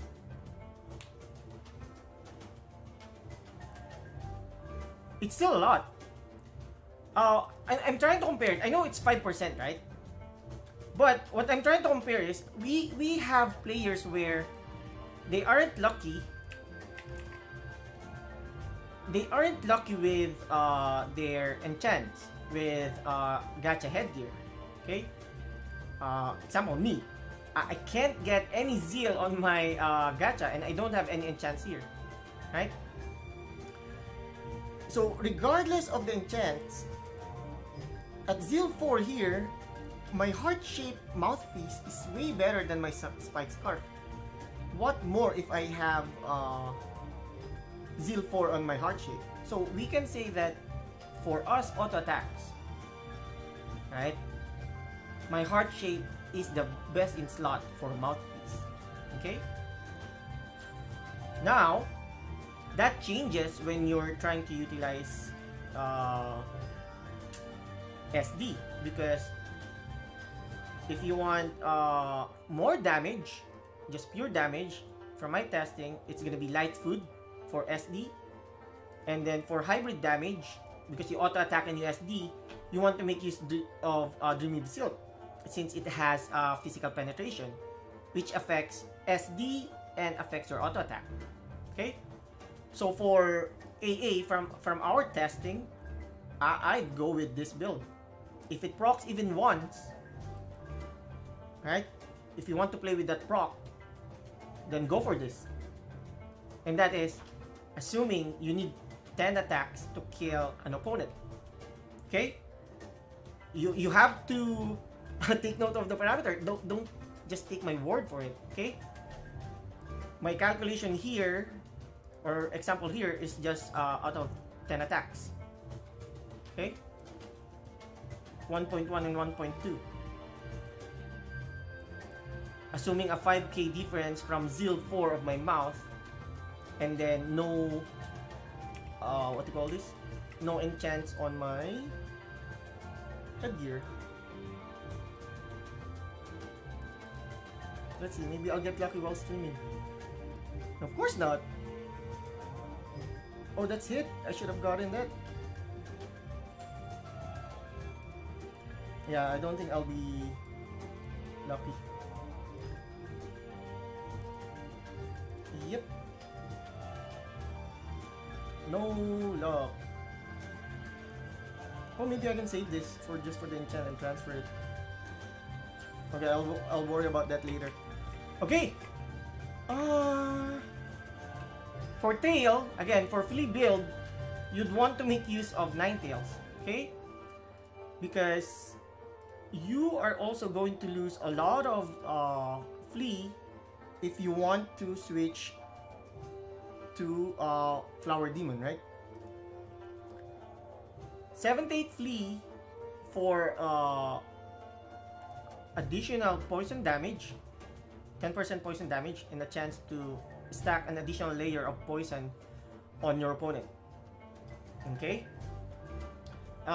It's not worth testing it here because this dummy couldn't get poisoned to just show the effect of this tail. But you are going to trade 50 plus flea for a chunk of damage. It's a huge chunk of damage if you ask me. So it's up to you if you want to trade survivability against burst or with burst. Okay. Now, okay, before we go with cards, let's go with enchants. Enchants. For weapon, nothing will beat SB4. Okay? SB with high PDI as much as possible. And then for headgears, flea is your priority if you're flea build. If you want to build and make use of your SD2, then go hit and flea. It's a bit expensive, but it's doable. I've seen builds where they can get both 1,000 plus. But that means all of your right hand side will be sacrificed for both flea and hit. Okay? For bat gear, let's go back a bit. Maybe you can make use of this. Okay? If your opponent are wearing Stormy Night, Nightmare card, you can use Tamama's Tail for more damage. Okay?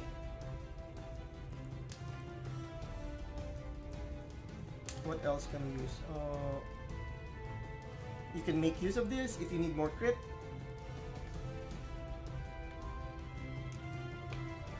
Okay. Alright, enchants for the right hand side, our priority is hit and flee.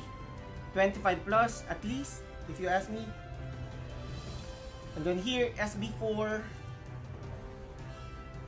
And then for the left hand side, okay, if I'm going to build again, or if I have some extra, I'm gonna build my enchants in such a way I can reach 170 or 200 poison resist. Oh no!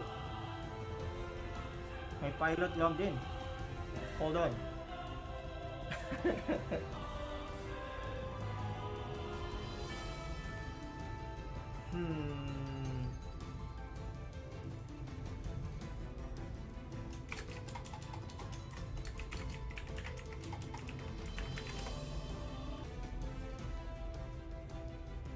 Hold on, guys.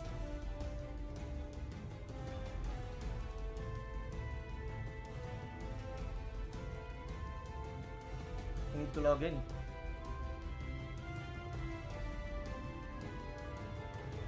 Timestamp. What's the current timestamp?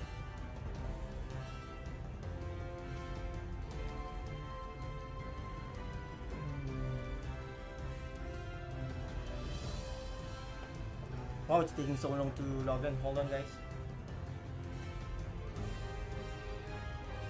Wow, it's so hot.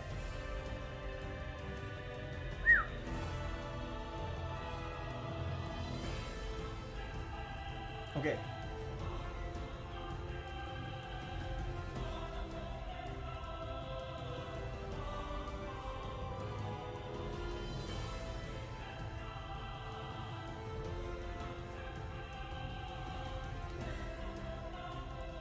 So where were we?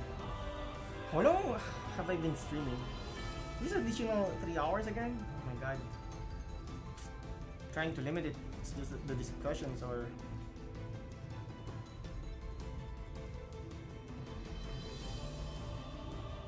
Okay, as I was saying, if I'm gonna build my character, if I have extra, what do you call this? Extra items, and the meta is Stormy Night back, my weapon will be, will have SB4, right? Or probably poison resist. Poison resist on slippers and even on garment, and wherever I can put poison resist and have at least 170 total, that includes the Chimera card, because this back gear is such a pain in the ass. We can get our own new poison. Okay, now what's next? For this build, right? You can go with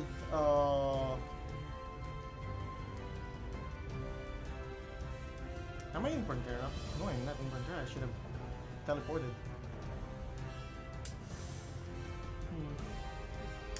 Someone was asking for the relic. After that, we're gonna go with the cards. Okay.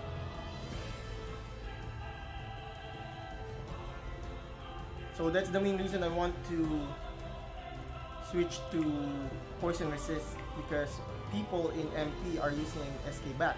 In order for me to counter them without relying on just antidote, right? I'm gonna use 100% to 100%, sorry, 100% from Chimera, and then additional 100% from my gears, or maybe 75%, just to counter that effect. Now we're gonna go with Relic for this current build, okay? And I think the best relic for most build will be the Vision Relic.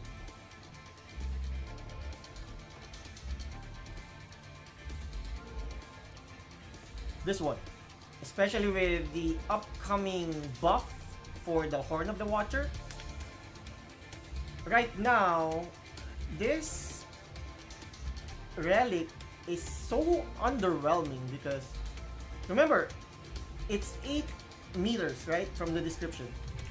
So from here, you count 8 squares, 4, 5, 6. Actually, this I don't see hidden enemies at this distance from the relic NPC, right? The description of Horn of the Watcher is 8. It's 8, right?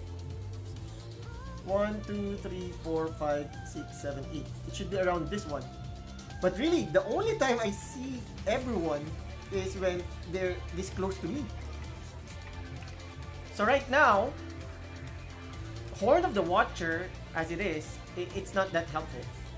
Okay? But with this build, auto attack, you can also make use of that one. That way, you can slot another damage card from your for your accessory instead of using Horror. You can use Anaconda card because people are using RGOP. If you notice your damage is really low and they're using RGOP, use Anaconda card. That helps with your damage, right? Or use Valkyrie Wrath card. Where is that? Oh, it's slotted somewhere.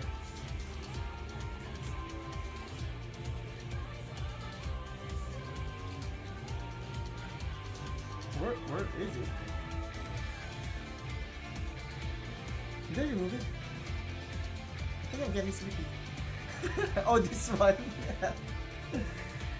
Yeah. Instead of Horong, then you can squeeze more damage from this card. Okay. Alright. So, as it is, for this build, my number 1 relic would be Horn of the Watcher, because that gives me more damage cards that I can use. Okay? And with the buff, they say that you can see everyone on your screen that are hidden.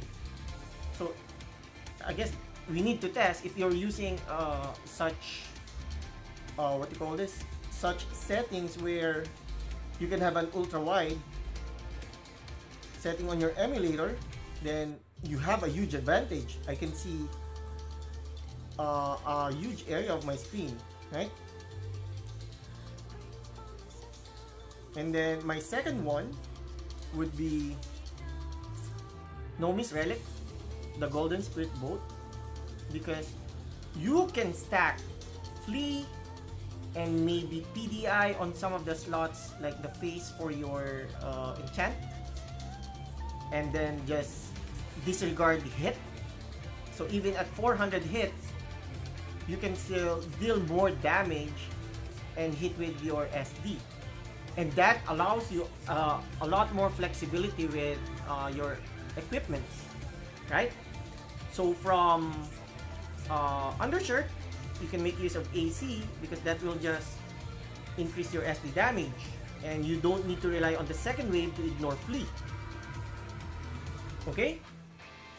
And then additional one, or the third one, would be the 50% relic, right? Reason being is that if you are dying, or based from your gameplay, you're dying from one hit of Slayers in MP, and there are monster RMs that can crit you for 2M, 1M, and then this will give you additional it acts like an anti-fatal.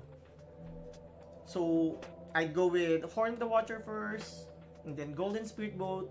Horn of the Watcher, even though it's a little shitty or underwhelming at its current state, it gives you additional slot on your card, on your accessory, which gives you more damage.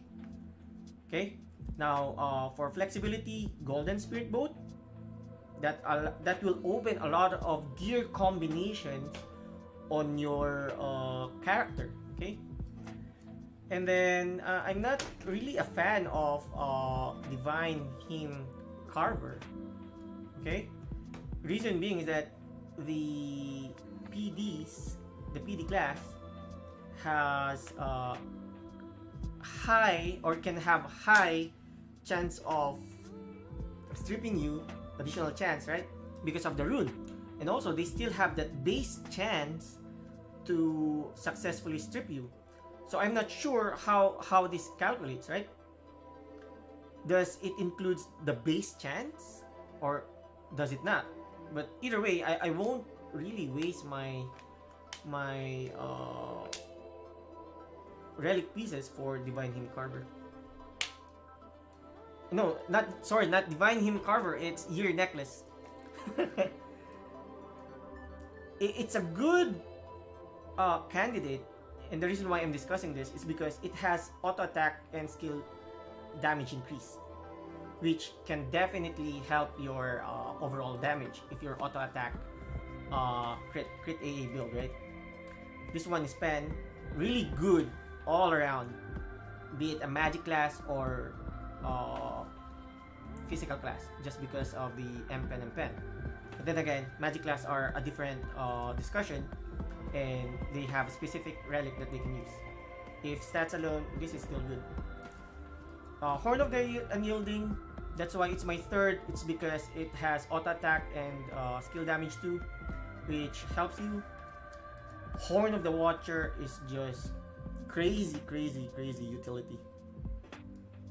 Imagine seeing all those CM, glass cannon CMs that's just messing with you with their twisted bomb in yo-yo. You can just play with them. Okay, done with the relic. Let's go with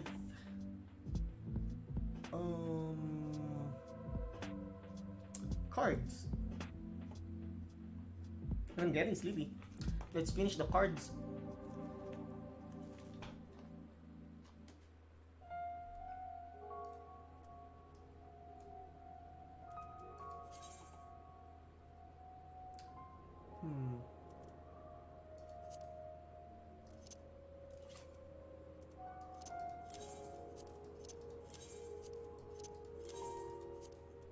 Give me a few.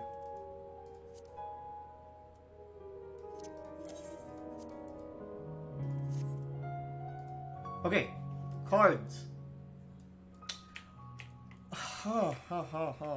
4 cards offhand. I think my cards are in my book. Okay, offhand. Let's go with offhand. What do we want for offhand? If you're tanky build, if you want to build something tanky, I don't know how you're gonna do it, and I don't know how you're going to play that. I just don't find it really viable for MP. But if you really need to be tanky, these are your choices. Basilisk card, GTB against magic, Basilisk for against physical, right? Maybe you want to punish those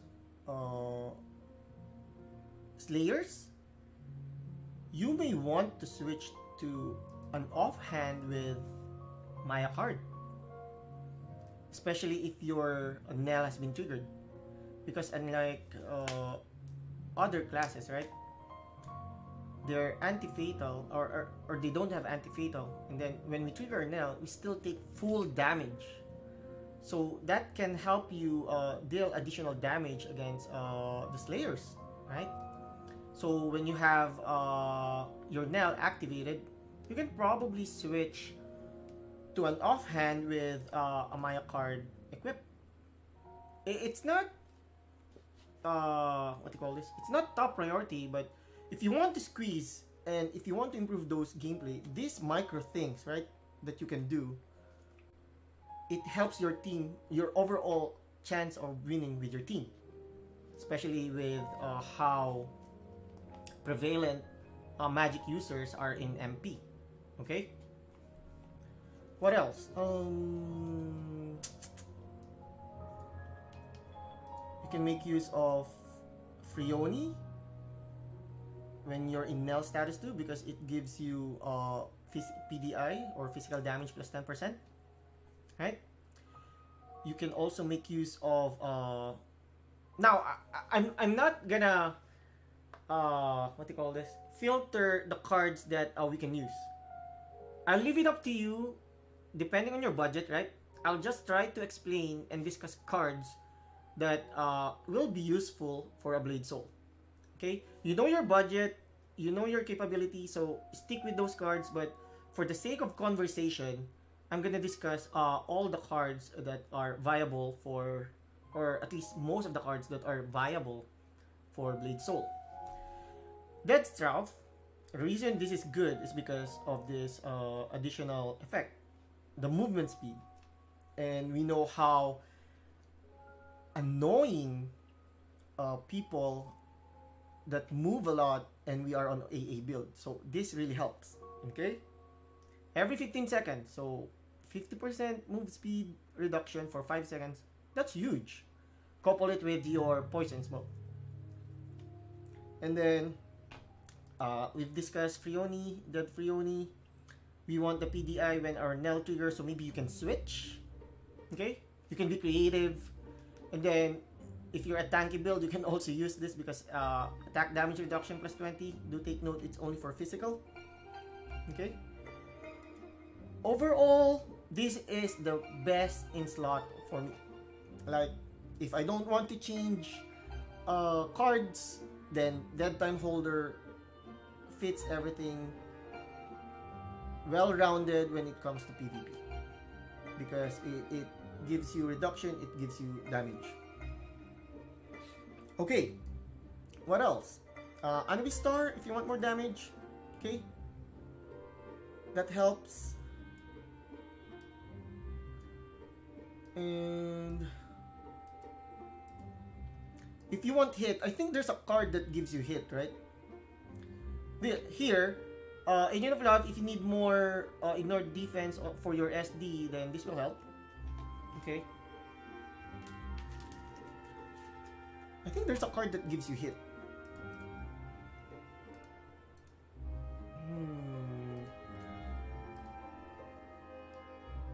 No, it's attack and hit. Oh, this one. Hit plus 20. I know it may sound fringe, like it's only hit 20, but it can be the difference between you hitting that glass cannon build, because remember, they rely on flee. So they can flee your attack, but they can also be really squishy because of the choice of enchantments that they have on their gear. So every attribute for hit counts, okay? So don't sleep on those small stats. And that's it for the offhand card, okay? For armor, I need to reset this. Armor, the best card for us, I think everyone knows, it's gonna be Chimera Star, right? Where's Chimera Star? Where is... Oh, there you go. When taking physical damage, we have a chance to poison our opponent, so that's 25% defense reduction, additional source, right? And since we're an assassin class, we have a 12% chance, okay? Poison attack, it doesn't increase your poison damage, okay? Just want to be clear, it doesn't increase your poison damage. It increases your chance to inflict poison on the opponent, okay? So it's directly proportional to this poison resist. So if an opponent is wearing what do you call this? Chimera Star card, you only have 50% chance to bonus chance to deal or inflict poison because of the base 100% nullifying this poison resist. Okay. Now, this third line here, the damage dealt to poison target. Now, this is an increase in damage if your, what do you call this? If your target is poisoned, okay? It doesn't increase your poison damage. It increases your damage against the target that is poisoned. Okay? There's a huge difference there. Hey, Mark! It depends on what environment I'm gonna play in. Right? If it's MP, I think it's crit auto attack still instead of heavy ghost wave and SD build. Okay, what else? Second card,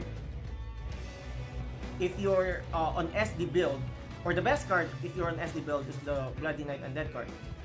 Just raw damage, 30% demi-human damage. Nothing can compare. Since if you're pure SD, you're just casting your skills, you don't have a chance to really take advantage of poisoning your opponent. Okay? What else? If you want to be more defensive, you can make use of the third card, additional poison resist against what do you call this? Fellow assassins.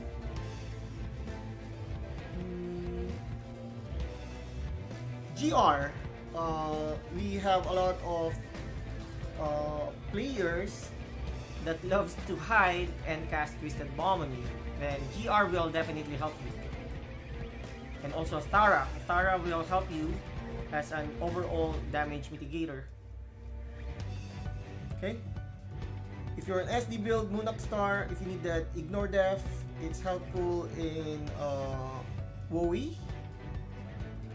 Right? If you don't have Bloody Knight, and if you're on SD build, you should just focus on what do you call this? Auto attack. The Kebi card is also good because if for some reason you get trapped, your soul breath doesn't work, and people have genetic on their team, then a double Dokebi card when equipped gives you immunity to Root. So some what do you call this? Some utility cards that you can switch. RGOP is best against assassin that just relies on poison, but do take note that sometimes their poison elemental increase can just go through your RGOP card instead of them changing element, right? Okay. What's next?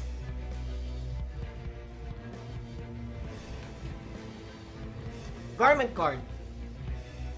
This is where you want to test damage, right? But I think we've already tested it from my previous video. The best damage increase that you can get will be from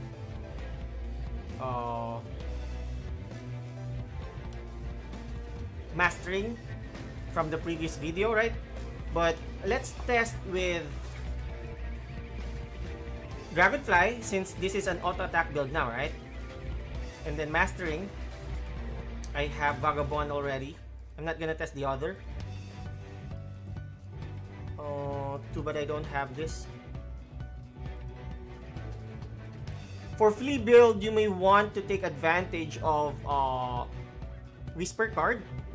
I know it's just 10 Flea from the other Garment card because this gives you 10 Flea, right? All of them. Oh, never mind then. This gives you Flea plus 20. Was it Yegun? Oh, it gives you Flea plus 20, so disregard Whisper. But maybe if you're starting, you want to utilize Flea, make use of this. Alright, let's test this. Okay.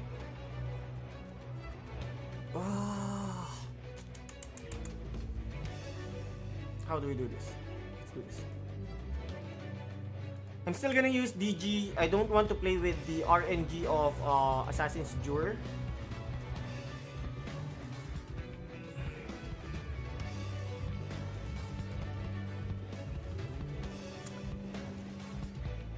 Where are my garments?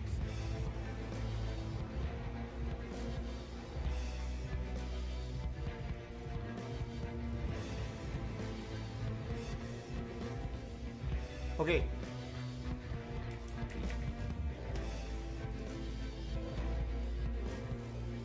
do we have here?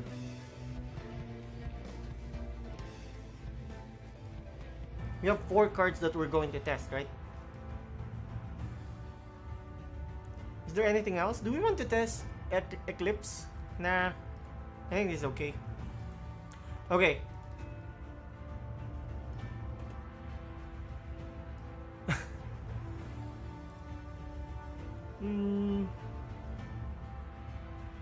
Alright, base of 58.3.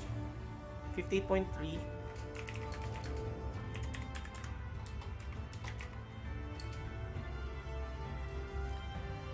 Mastering card.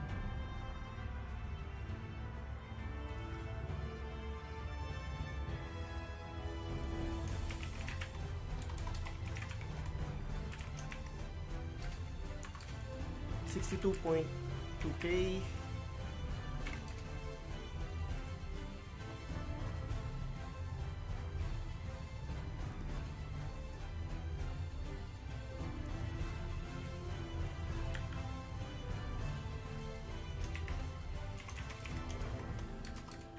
$64K.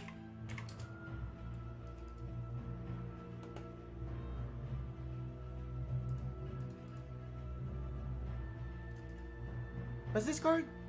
Vagabond?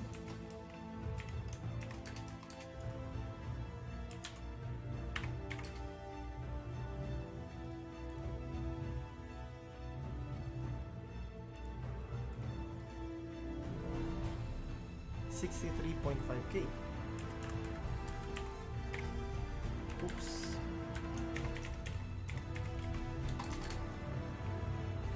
Alright. So, on paper, Dragonfly Star gives you the best damage. And then the next one is Yegan Star. Now, with the upcoming box, I think Dragonfly will become cheaper and you can buy it and use it than your Yegan card, right?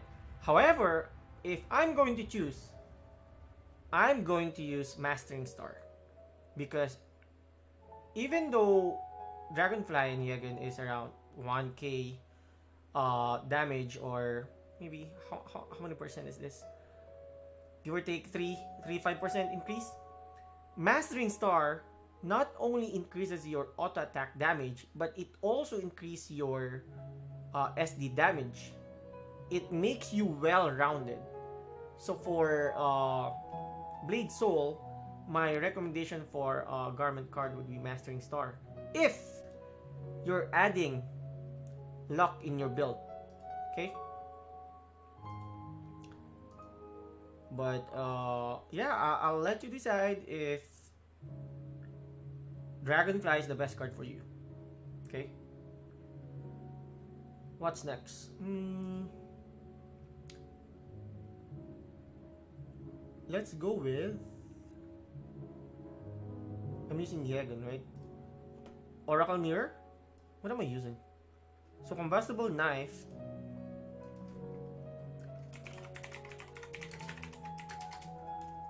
$63.5K. But...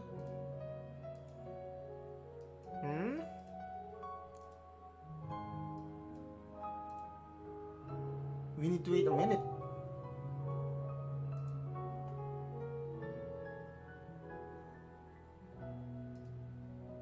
We need to wait a minute so that we can activate this again.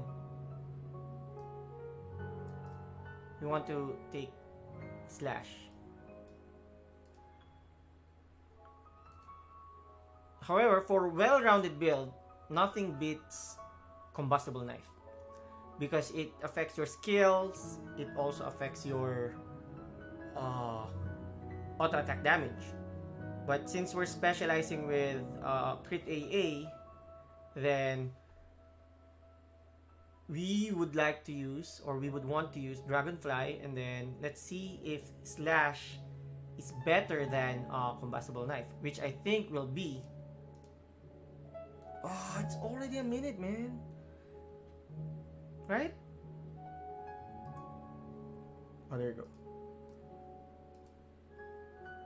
Ooh, interesting.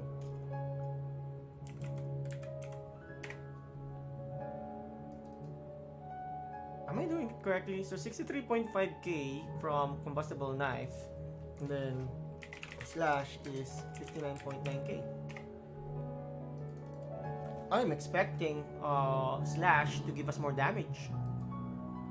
Did I unequip anything? No, I didn't. So there you go. Combustible knife gives us overall,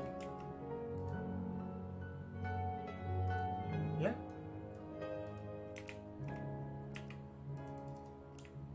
59.9k. Oops.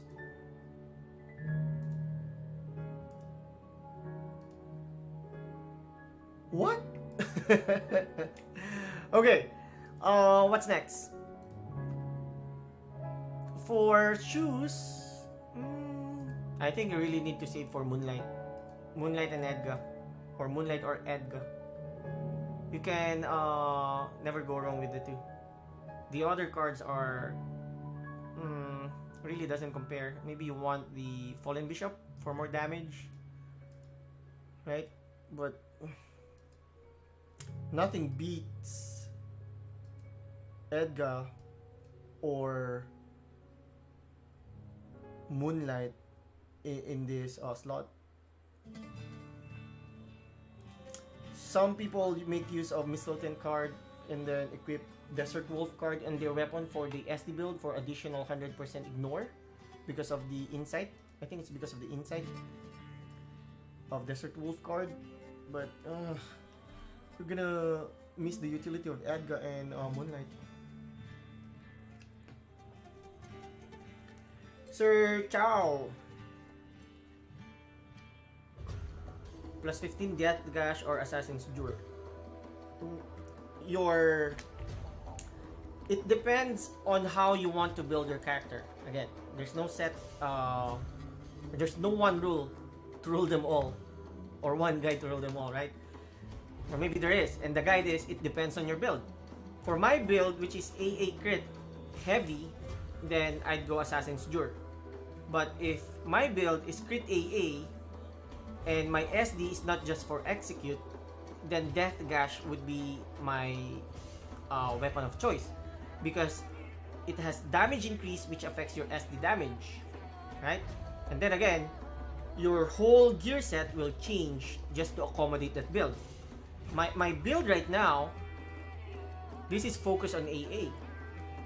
Just crit AA and flee. Okay? Crit AA flee. Now for crit AA hit, enchants will change, headgear will change, tail will change, right? And then weapon will change too. It depends on how I want to play and how I want to build. If I'm playing this build, right, and I'm using AJ, in my weapon, in my item slot, I have DKS still, so that when I switch to my DKS and then SD, I will have a chance to deal more damage. And then in my build, if I'm gonna use, what do you call this, no miss relic, then I can make, or I can take advantage of the DKS. So there's really no set rules, but to adjust your build based on how you want to play your character. SKBH. I don't have Breath Holder's armor or Breath Holder's armor to really give you an informed idea about it. Okay? Maybe it will work, but how much ignore death can you gain from what do you call this? Can you gain from Breath Holder's armor? Where's that? It's this one, right? How much ignore?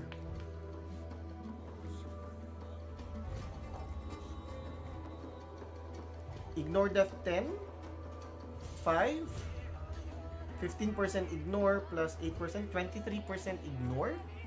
So let's say 43% ignore with morale 4. Mm, and then how much? And then insight. I guess you can stack with what do you call this? Ignore death. And then don't rely on your poison to reduce the opponent's death. I don't know. I'm not a fan of this one. Reason being is that how much is this? How much is a plus 15 of breath holder's armor? I'll probably just use perseverance.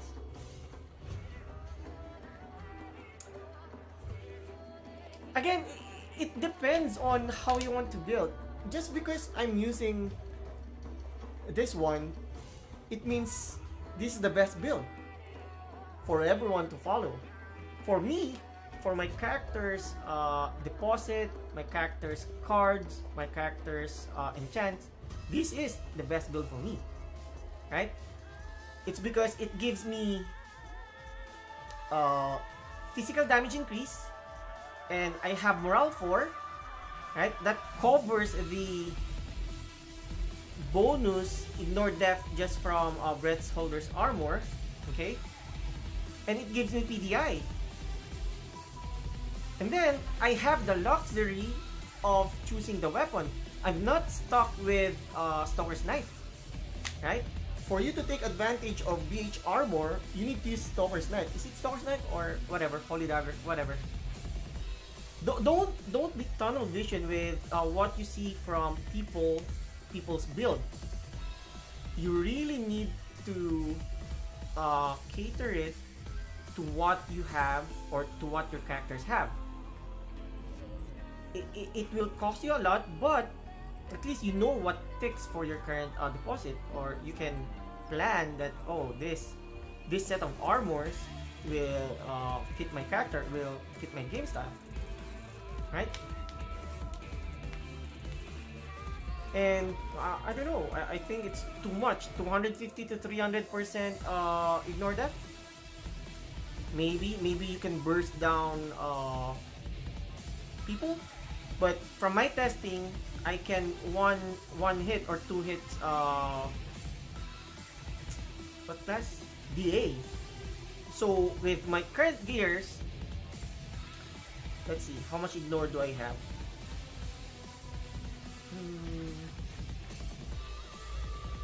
I have an SD build here.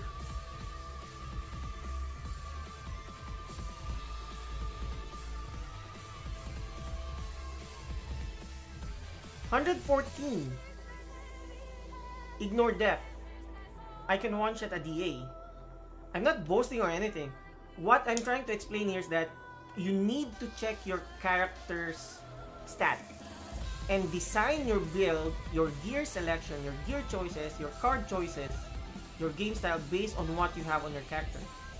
Just because someone is using this combination of armor, it doesn't mean that it will work on your character.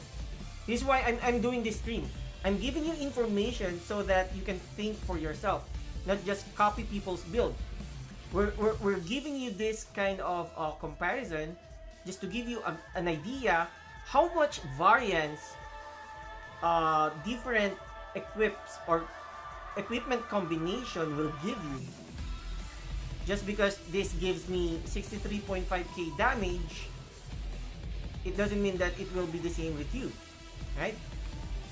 We all have different enchants, we all have different deposits and cards and gear availability. Make use of this stream, of this information, so that you can customize your character the way you want to. I did this because I'm getting a lot of questions. What should I build my character? It's my first time building PvE Blade Soul. And also, aside from PvE, I also want it to be viable with PvP. I really couldn't answer that because I don't know what you have. I can only give you information that will help you build your own character. And also, there's another factor that we need to consider. The PvP meta, right? So that PvP meta will will drive the enchants of your gear. If the PvP meta and relics are not allowed is full of flee, then all of your gears should have hit enchants, right? Or make a balance, or play with your teammates. And I have a comment from Sir Ruel. I have HD plus BH with both with Morale 4 still not that effective. And that just proves my point that it will really depend on your character, on what you have. Don't be tunnel vision with just because this player is using this and it deals this X amount of damage, it's already effective. What if their target is stripped down, right? Poison or debuff or etc. So don't just blindly follow what you see. Use the information that you're getting to make an informed decision and customize your character to however you want to build it. I think that's the best advice I can give, not only for Blade Soul players, but for everyone trying to play any games. It's really a trial and error for this kind of games. Okay, last, accessory cards. Accessory cards, our choices will be Valkyrie, Galion card for hit if you want hit. If you want to balance it, if you want hit and both attack, because let's say you know your opponent has X amount of hit and just Zipper Bear will get you to that threshold of 100% hit, use this instead of Galion, right? Because this gives you additional damage. Or instead of getting that hit, get a utility card in the form of Horror, or you can use Raid Star. Okay, if you have a teammate that uses Twisted Bomb or neutral damage, and they told you that, oh, this person is using GR, then you can switch to this card, Maguire. Okay, so yeah, you can even use Baby Desert Wolf cards, because a lot of people right now are using skill damage reduction instead of demi-human reduction. So capitalize on that. I think we've discussed everything, right? Any questions before we end the stream? We discussed the cards, right? What else? I guess we didn't discuss SD heavy crit AA, right? So let's use this as an example.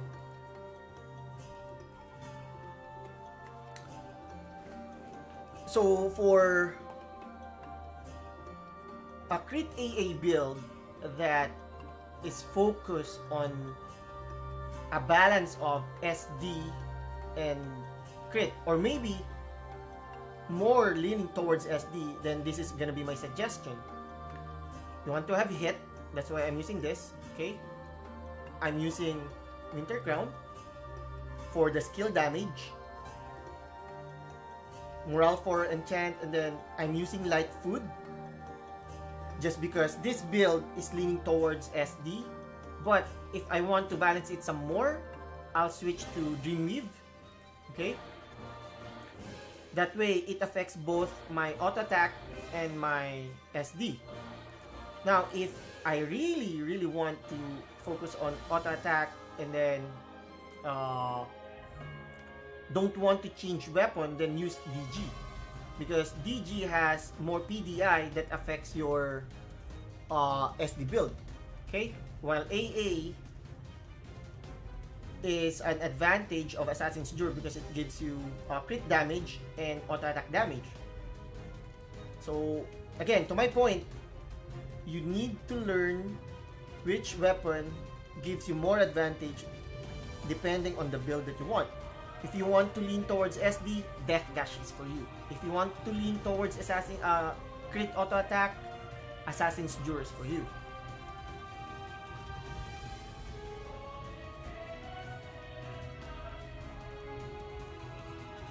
So So this build is more balanced because I'm using gears that increases my crit damage, critical ring increases my crit, which in turn increases my critical damage because of soul assassination rune.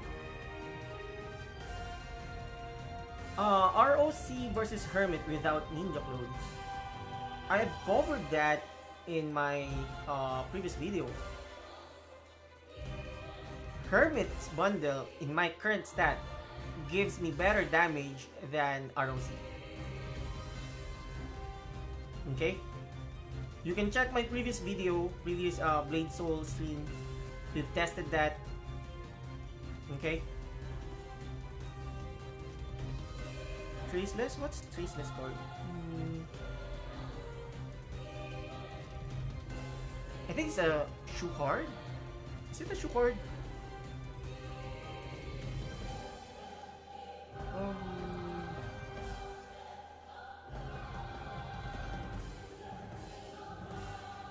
This one, right? I don't know. I guess if you don't have Moonlight and Edgar, when wears an assassin, damage inflict on poison targets plus 10. I guess this is a good alternative if you're starting, but if you want damage, then just go with a Fallen Bishop card. How much is Fallen Bishop card right now? Let's see. And let's see this. This one is 7M. This one is 52M. Okay, that's a huge difference. However, this one is situational, right? What if the opponent has more poison resistance than you? Then you're off. You have a card that doesn't really help you in any case, right? Unlike if you just save 50M, you can you can buy Fallen Bishop card and use it while you're saving for your what's this? For your Moonlight. Can you test refine attack from Anvil max potential with your plus 15 action? Okay. How are we going to test it? Oh, we haven't discussed the card for the weapon. Okay.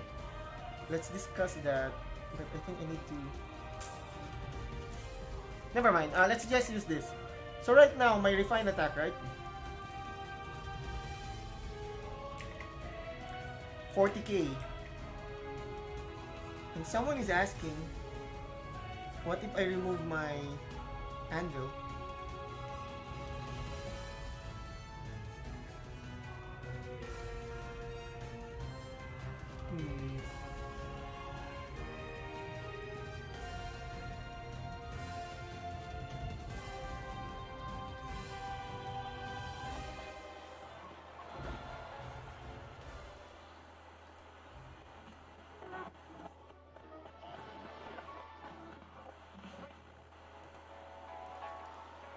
The load time is so annoying.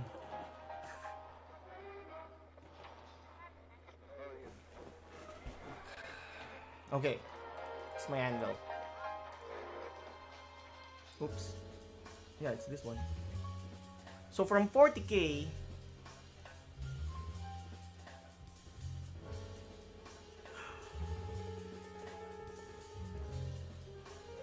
what the heck? What did I do? Current equipment increase. It's because I switched this first, right? Just wanna make sure. Okay.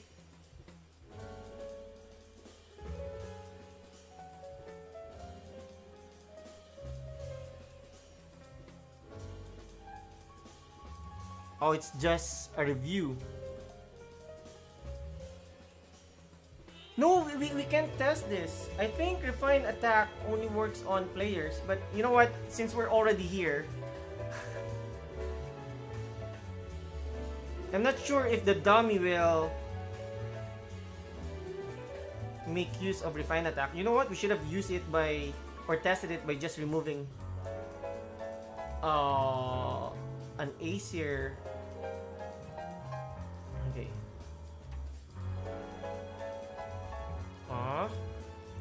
Fine.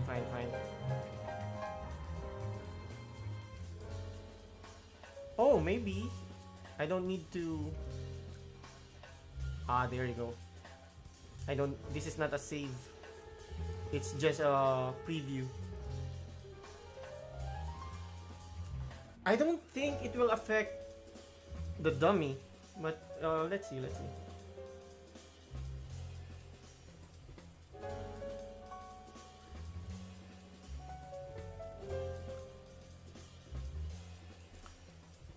Oh, so it doesn't go to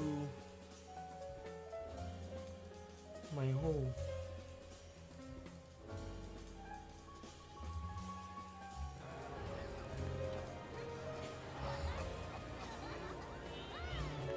Oh, that's nice.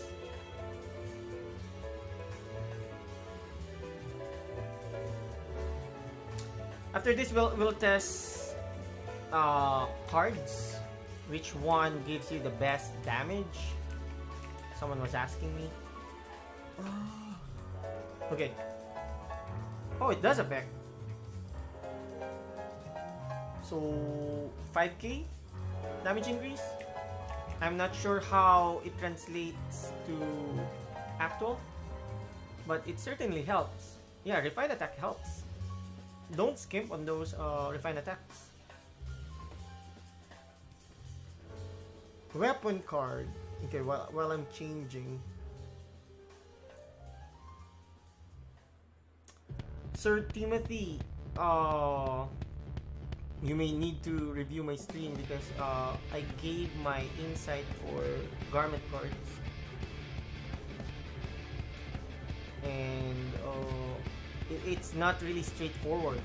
For damage, you can use this as your guide just for damage output, but it's more than that, really.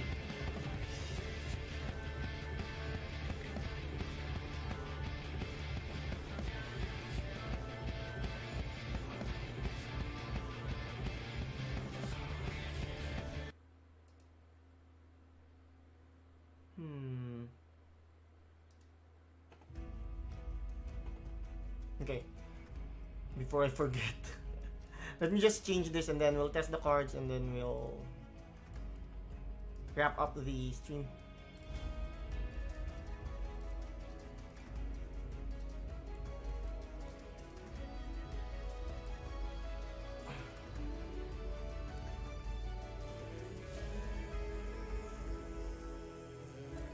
Alright, weapon cards.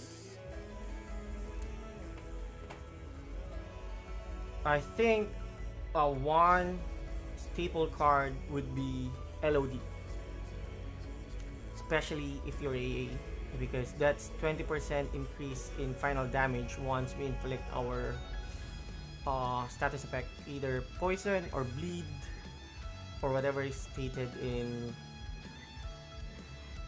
the card. So we have a source for poison, and then we have a source for the other status effect. Okay, and I know it won't translate that much here, okay, just because we couldn't inflict any status effect in the dummy or against the dummy. So Lord of Death, for me this will be staple. You have a chance to inflict stun, curse, silence, poison, and then when you inflict that to the opponent, you deal 20% more damage, final damage multiplier. So what else can you combine with LOD? Okay, first one, let's go here.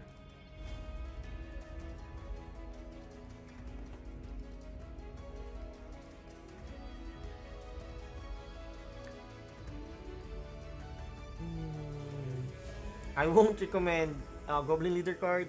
So shitty in PvP. If you want real attack speed, you may want to use Doppel. I think you can go 500 attack speed I'm not sure how much damage increase that is, right? Because it increases your attacks per second. It breaks the threshold. I haven't tested. I'm not a fan of it. Then second one would be Owl Baron Star, because it's 100% increase in damage because it's Lex, right? Lex gives you a chance to double the damage. 5% chance with a class that attacks so fast. No, it's not 5%. 20% chance. That's a huge chance for us to deal double damage. Okay, so LOD plus Owl Baron would be good for damage. Okay, and what's next? Now Stormy Knight Star could be good if you really want to inflict status effect. If you're trying to build your character where you inflict status effect together with Rate Star card, I guess it can work. Really? But a lot of people are using a lot of freeze resist. That's why it's kind of fallen off the meta. But I still know a lot of people that relies on it and it's still effective. So don't sleep on this. You just need to make use of the MP gear that reduces the or increases your chance to freeze your opponent to make use of these, right? And this one, Metal Pouring. This card is annoying. It gives you better chances to deal more damage against support if you're using Survival Ring, right? So less demi-human damage reduction. They couldn't hide. And then against DPS, you can, what do you call this? You can lessen their damage. You can remove the utility that they have from the accessory slot. So this is a good one for starters. Okay?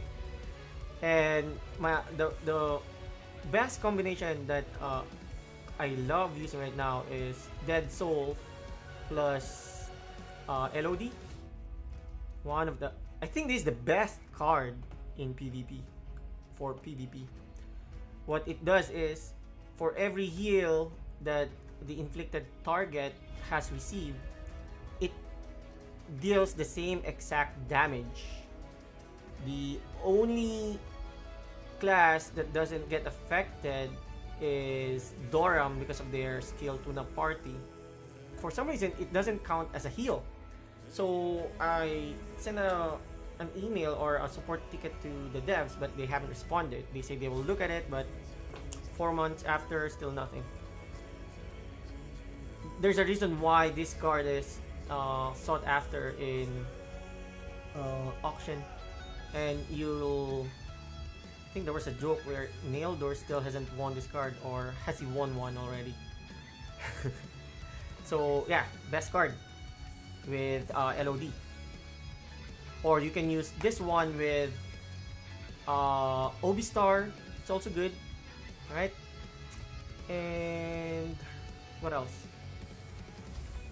This one is good with your SD build. Okay, for crit AA, I'd rather use other utility build than just straight up damage, since we're not burst, right? I use penetration mostly if I'm burst build. Okay. This one with BK Star, if you want to be cute, I guess. Rain down some meteor. And then you can also make use of Baphomet card with Obi Star. That's good in WoE. Where's my Baphomet card? It's somewhere here. But it procs individual Lex from Obi Star for every character hit while you're wearing Baphomet card. Okay. What else? You can also use Freoni if you want to balance your flee and hit stats, and you're leaning towards SD. For auto attack, it doesn't help that much. Stormy Night Star, we've discussed this. Griffon card. If you want to have some fun, want to experiment, yeah, you can use this. But it's not really that effective. Mutant Dragon Star card, auto attack has a chance, 15% chance to release Fireball. And now, what's interesting about this is that it reduces the opponent's damage reduction by 15%. This is huge. Some people are sleeping on this, but this is a good card to start with. How much is this? And this is cheap, right? So let's try if it will affect this. 40k.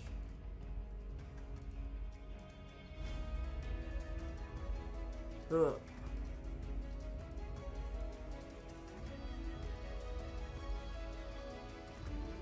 This is a trigger. Look at that! 6k damage increase. This is huge because the setting of my what do you call this? Of my dummy is 90% dummy strength. 6k is huge. Okay? So don't sleep on this. It's cheap, right? And can increase your damage. So where's my... Where did I put it? Or where did Gab put it? Gab, where did you put my Dead Soul card? No, it's not here. Oh, here.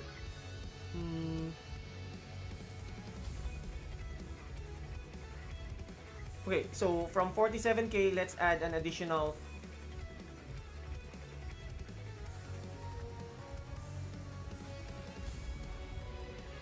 51k. That's huge. And then if you want, well, we can test what do you call this? We can test OB star. No, LOD star, but I'd use it. Yeah, I think you can partner it with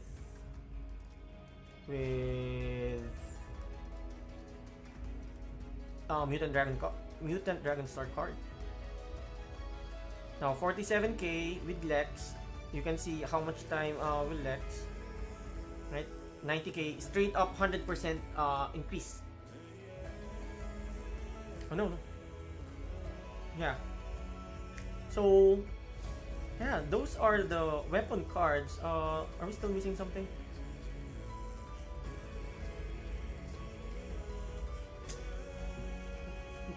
How much is this right now?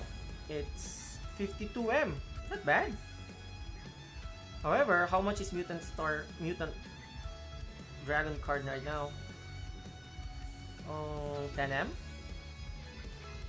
So you better buy it if you want to test it, or you can just buy straight out buy. I believe there's a lot of Mutant Dragon card. 13M is cheap. And you want the deposit of this one because it increases your chance. So let's see. Maybe if you want to buy, I think the best time to buy is now.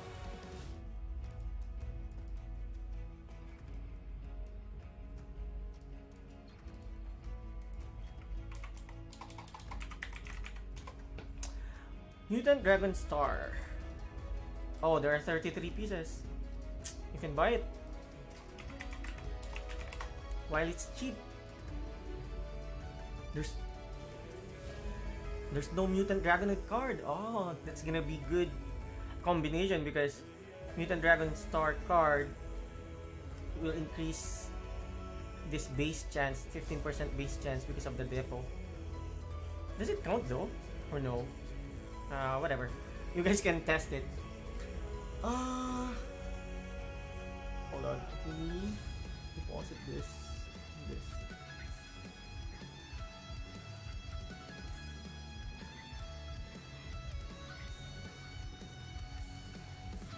Alright. We've discussed this. No use for us. Unless opponent Stone Curse, but situational. I think that's it. And then for Headgear, if you're auto attack, you want Nightmare Star. Okay? Because of the sleep effect that opponent may give you if they and another alternative is that you can use I have so many Nightmare cards. Where is that? You can use the... No, not this one. I think it's this one. Nope. Mentalist card, immune to fear. So, as you notice, I'm wearing this one, and I need to supplement it since fear is still becoming a tool teams use for PvP. So I'm trying to switch my cards right now. So then again, proves my point that you need to adjust to the meta. Oh, what is the benefit of crit dagger build over crit Qatar build? I don't see any benefit really. At the current meta, I don't see any benefit of using crit dagger build because you'll run into the same problem as most RMs are having, which is most people are building against RM. So people are building crit resist, and you'll have a tough time hitting enemies with your dagger. Just make use of a hit build with your dagger, and I suggest using Venom Dagger for a dagger build because it's another layer of poison. That's another layer of poison from Venom Knife. I think Venom Knife or Venom Dagger? I forgot. I think Venom Knife.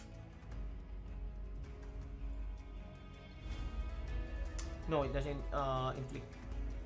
Where did I read that? Anyway, yeah, if you're gonna build a dagger build, just make sure that you're aware of the meta that people are building 300 plus crit resist. So imagine if you're I don't have a set build right now for crit, but if I equip this one just to show you how much crit I'll have 153. You won't hit any opponents. Alright. Any other before we go?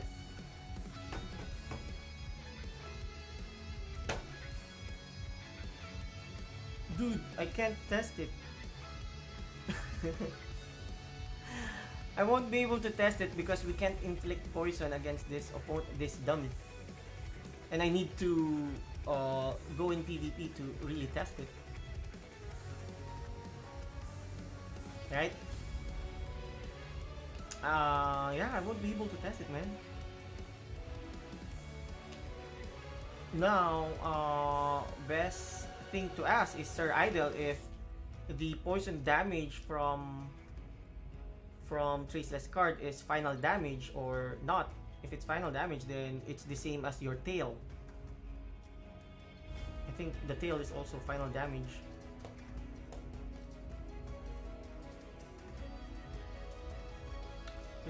I can't test that, man. I'm doing my best to help you guys test, but you're asking me situations where I really couldn't help you. But let's try. A plus 10 gives you 10% damage increase. So you're losing auto attack damage 8%, and then an additional chance to land more crit damage, which is 10%. So you're losing 10% crit damage for crit damage enhanced and 8% auto attack damage. Now, you can go back, you can review this video. We compared Death Gash and Assassin's Jure. They have two different effect or benefits. One is focused on crit damage and AA, and one is focus, not really focus, helps your overall damage, be it auto attack, crit damage, and your skill. So I'm gonna ask you, is it AA or what to call this? Skill build. Then if it's AA, then Jure. If it's not, then Death Gash. Now, if you're asking for plus 10, I couldn't help you. I don't have the data to give you if 8% damage increase is better than 18%, sorry, 8% auto attack damage increase is better than the, what do you call this? The 21% damage increase that you'll get from Death Gash. However, I'd say just get your plus 15 Death Gash and save for your Assassin's Jure if you really want crit attack. Because Death Gash is cheap. And the enchant that I would suggest is SB with high PDI. Okay?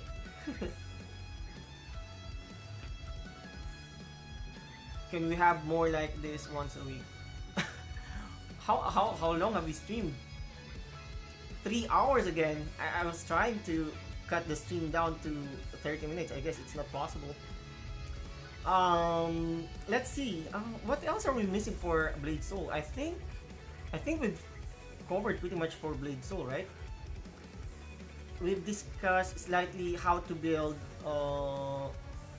crit auto attack that leans heavily towards SD, which is what you're seeing right now. Instead of undershirt, instead of monoculars, I'm using this equipments because it increases my skill damage. Okay? No more AA Ninja. I'm so sad that I invested on my AA Ninja. They're really not viable. Why would I pick Ninja, AA Ninja, that has the same crit problem as RM, right? And doesn't have Asphyxia or Soul Breath or a barrier like the Slayer, right? You're just giving free frags to your opponent. It is sad to say that Ninja is really not viable with the current kit that it has. The meta right now is people surviving and dealing damage while they're invulnerable. So if it goes back to the meta where the only invulnerable skill is Faith Ray, maybe, just maybe, Ninja will have some slot in the current meta. But right now, the only Ninja builds that are viable would be Magic Ninja and Pure Support Ninja. Then again, I wouldn't go for Pure Support Ninja because that is already covered by Magic Ninja and can dish out damage. Skill type, it's Winter Crown. Winter Crown. For any skill type, it's Winter Crown. Because the only way you can take advantage of Monocular is if you're attacking really fast to take advantage of the true damage. The true damage isn't that significant for a burst skill, but it is significant enough if you're attacking twice in a second. Why Fissure Beam over Ring of Contract? It's because from the data that we had earlier and actual tests, Fissure Beam deals more damage than Ring of Contract, especially that, oh, we haven't discussed runes. I'm using Soul Assassination rune, which gives me more crit damage the higher the crit I have.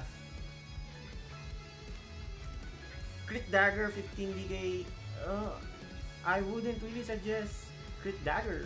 If you're going to go Crit Dagger, then go Venom Knife or Venom Dagger. DKS is mostly for burst of your skill. Yeah, the problem with crit dagger is that your crit rate will be really shitty, but if you want it for fun, go ahead. My perspective will always be coming from competitive PvP. Okay? Alright, anything else? Oh, this one, last. Okay. Oh. I'm using Fierce Armor Breaking. Oh. Maybe I should change.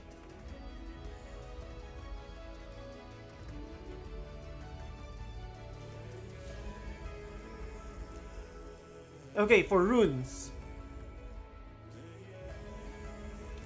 These are the runes that I'm using right now. Okay? Soul Assassination for crit damage, focus on AA. And then Soul Paralysis. Yes, Soul Paralysis because of the move speed. Okay? If you don't want this, you can change it with where's that? Hurricane? Hurricane rune? Or what's the other one? There's another defensive. Or Storm Parry rune. But again, this is my build. I want that move speed reduced as much as possible so they will bait in my poison smoke. Okay?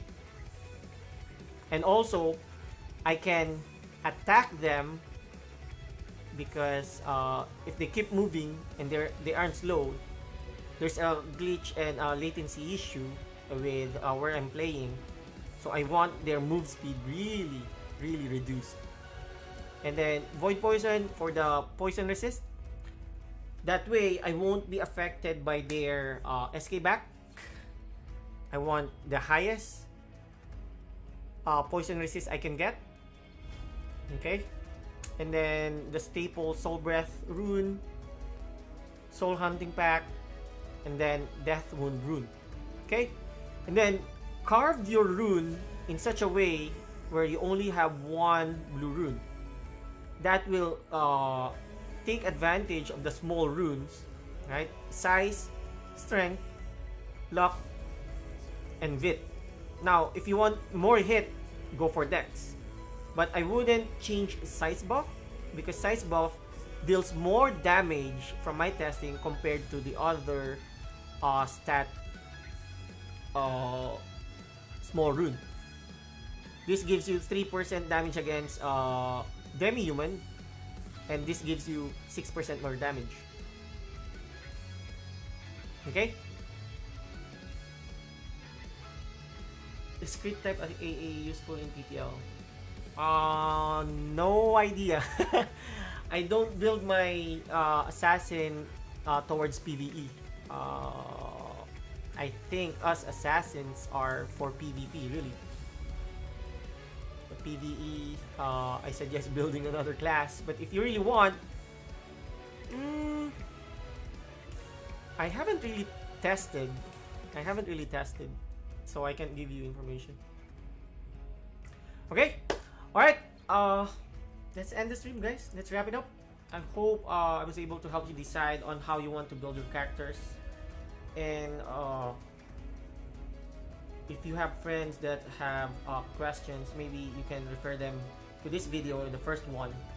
It doesn't answer everything, but it should give them a good idea so that they can have an informed decision to make, right? That's the goal. And thanks, guys. Talk to you later. Bye.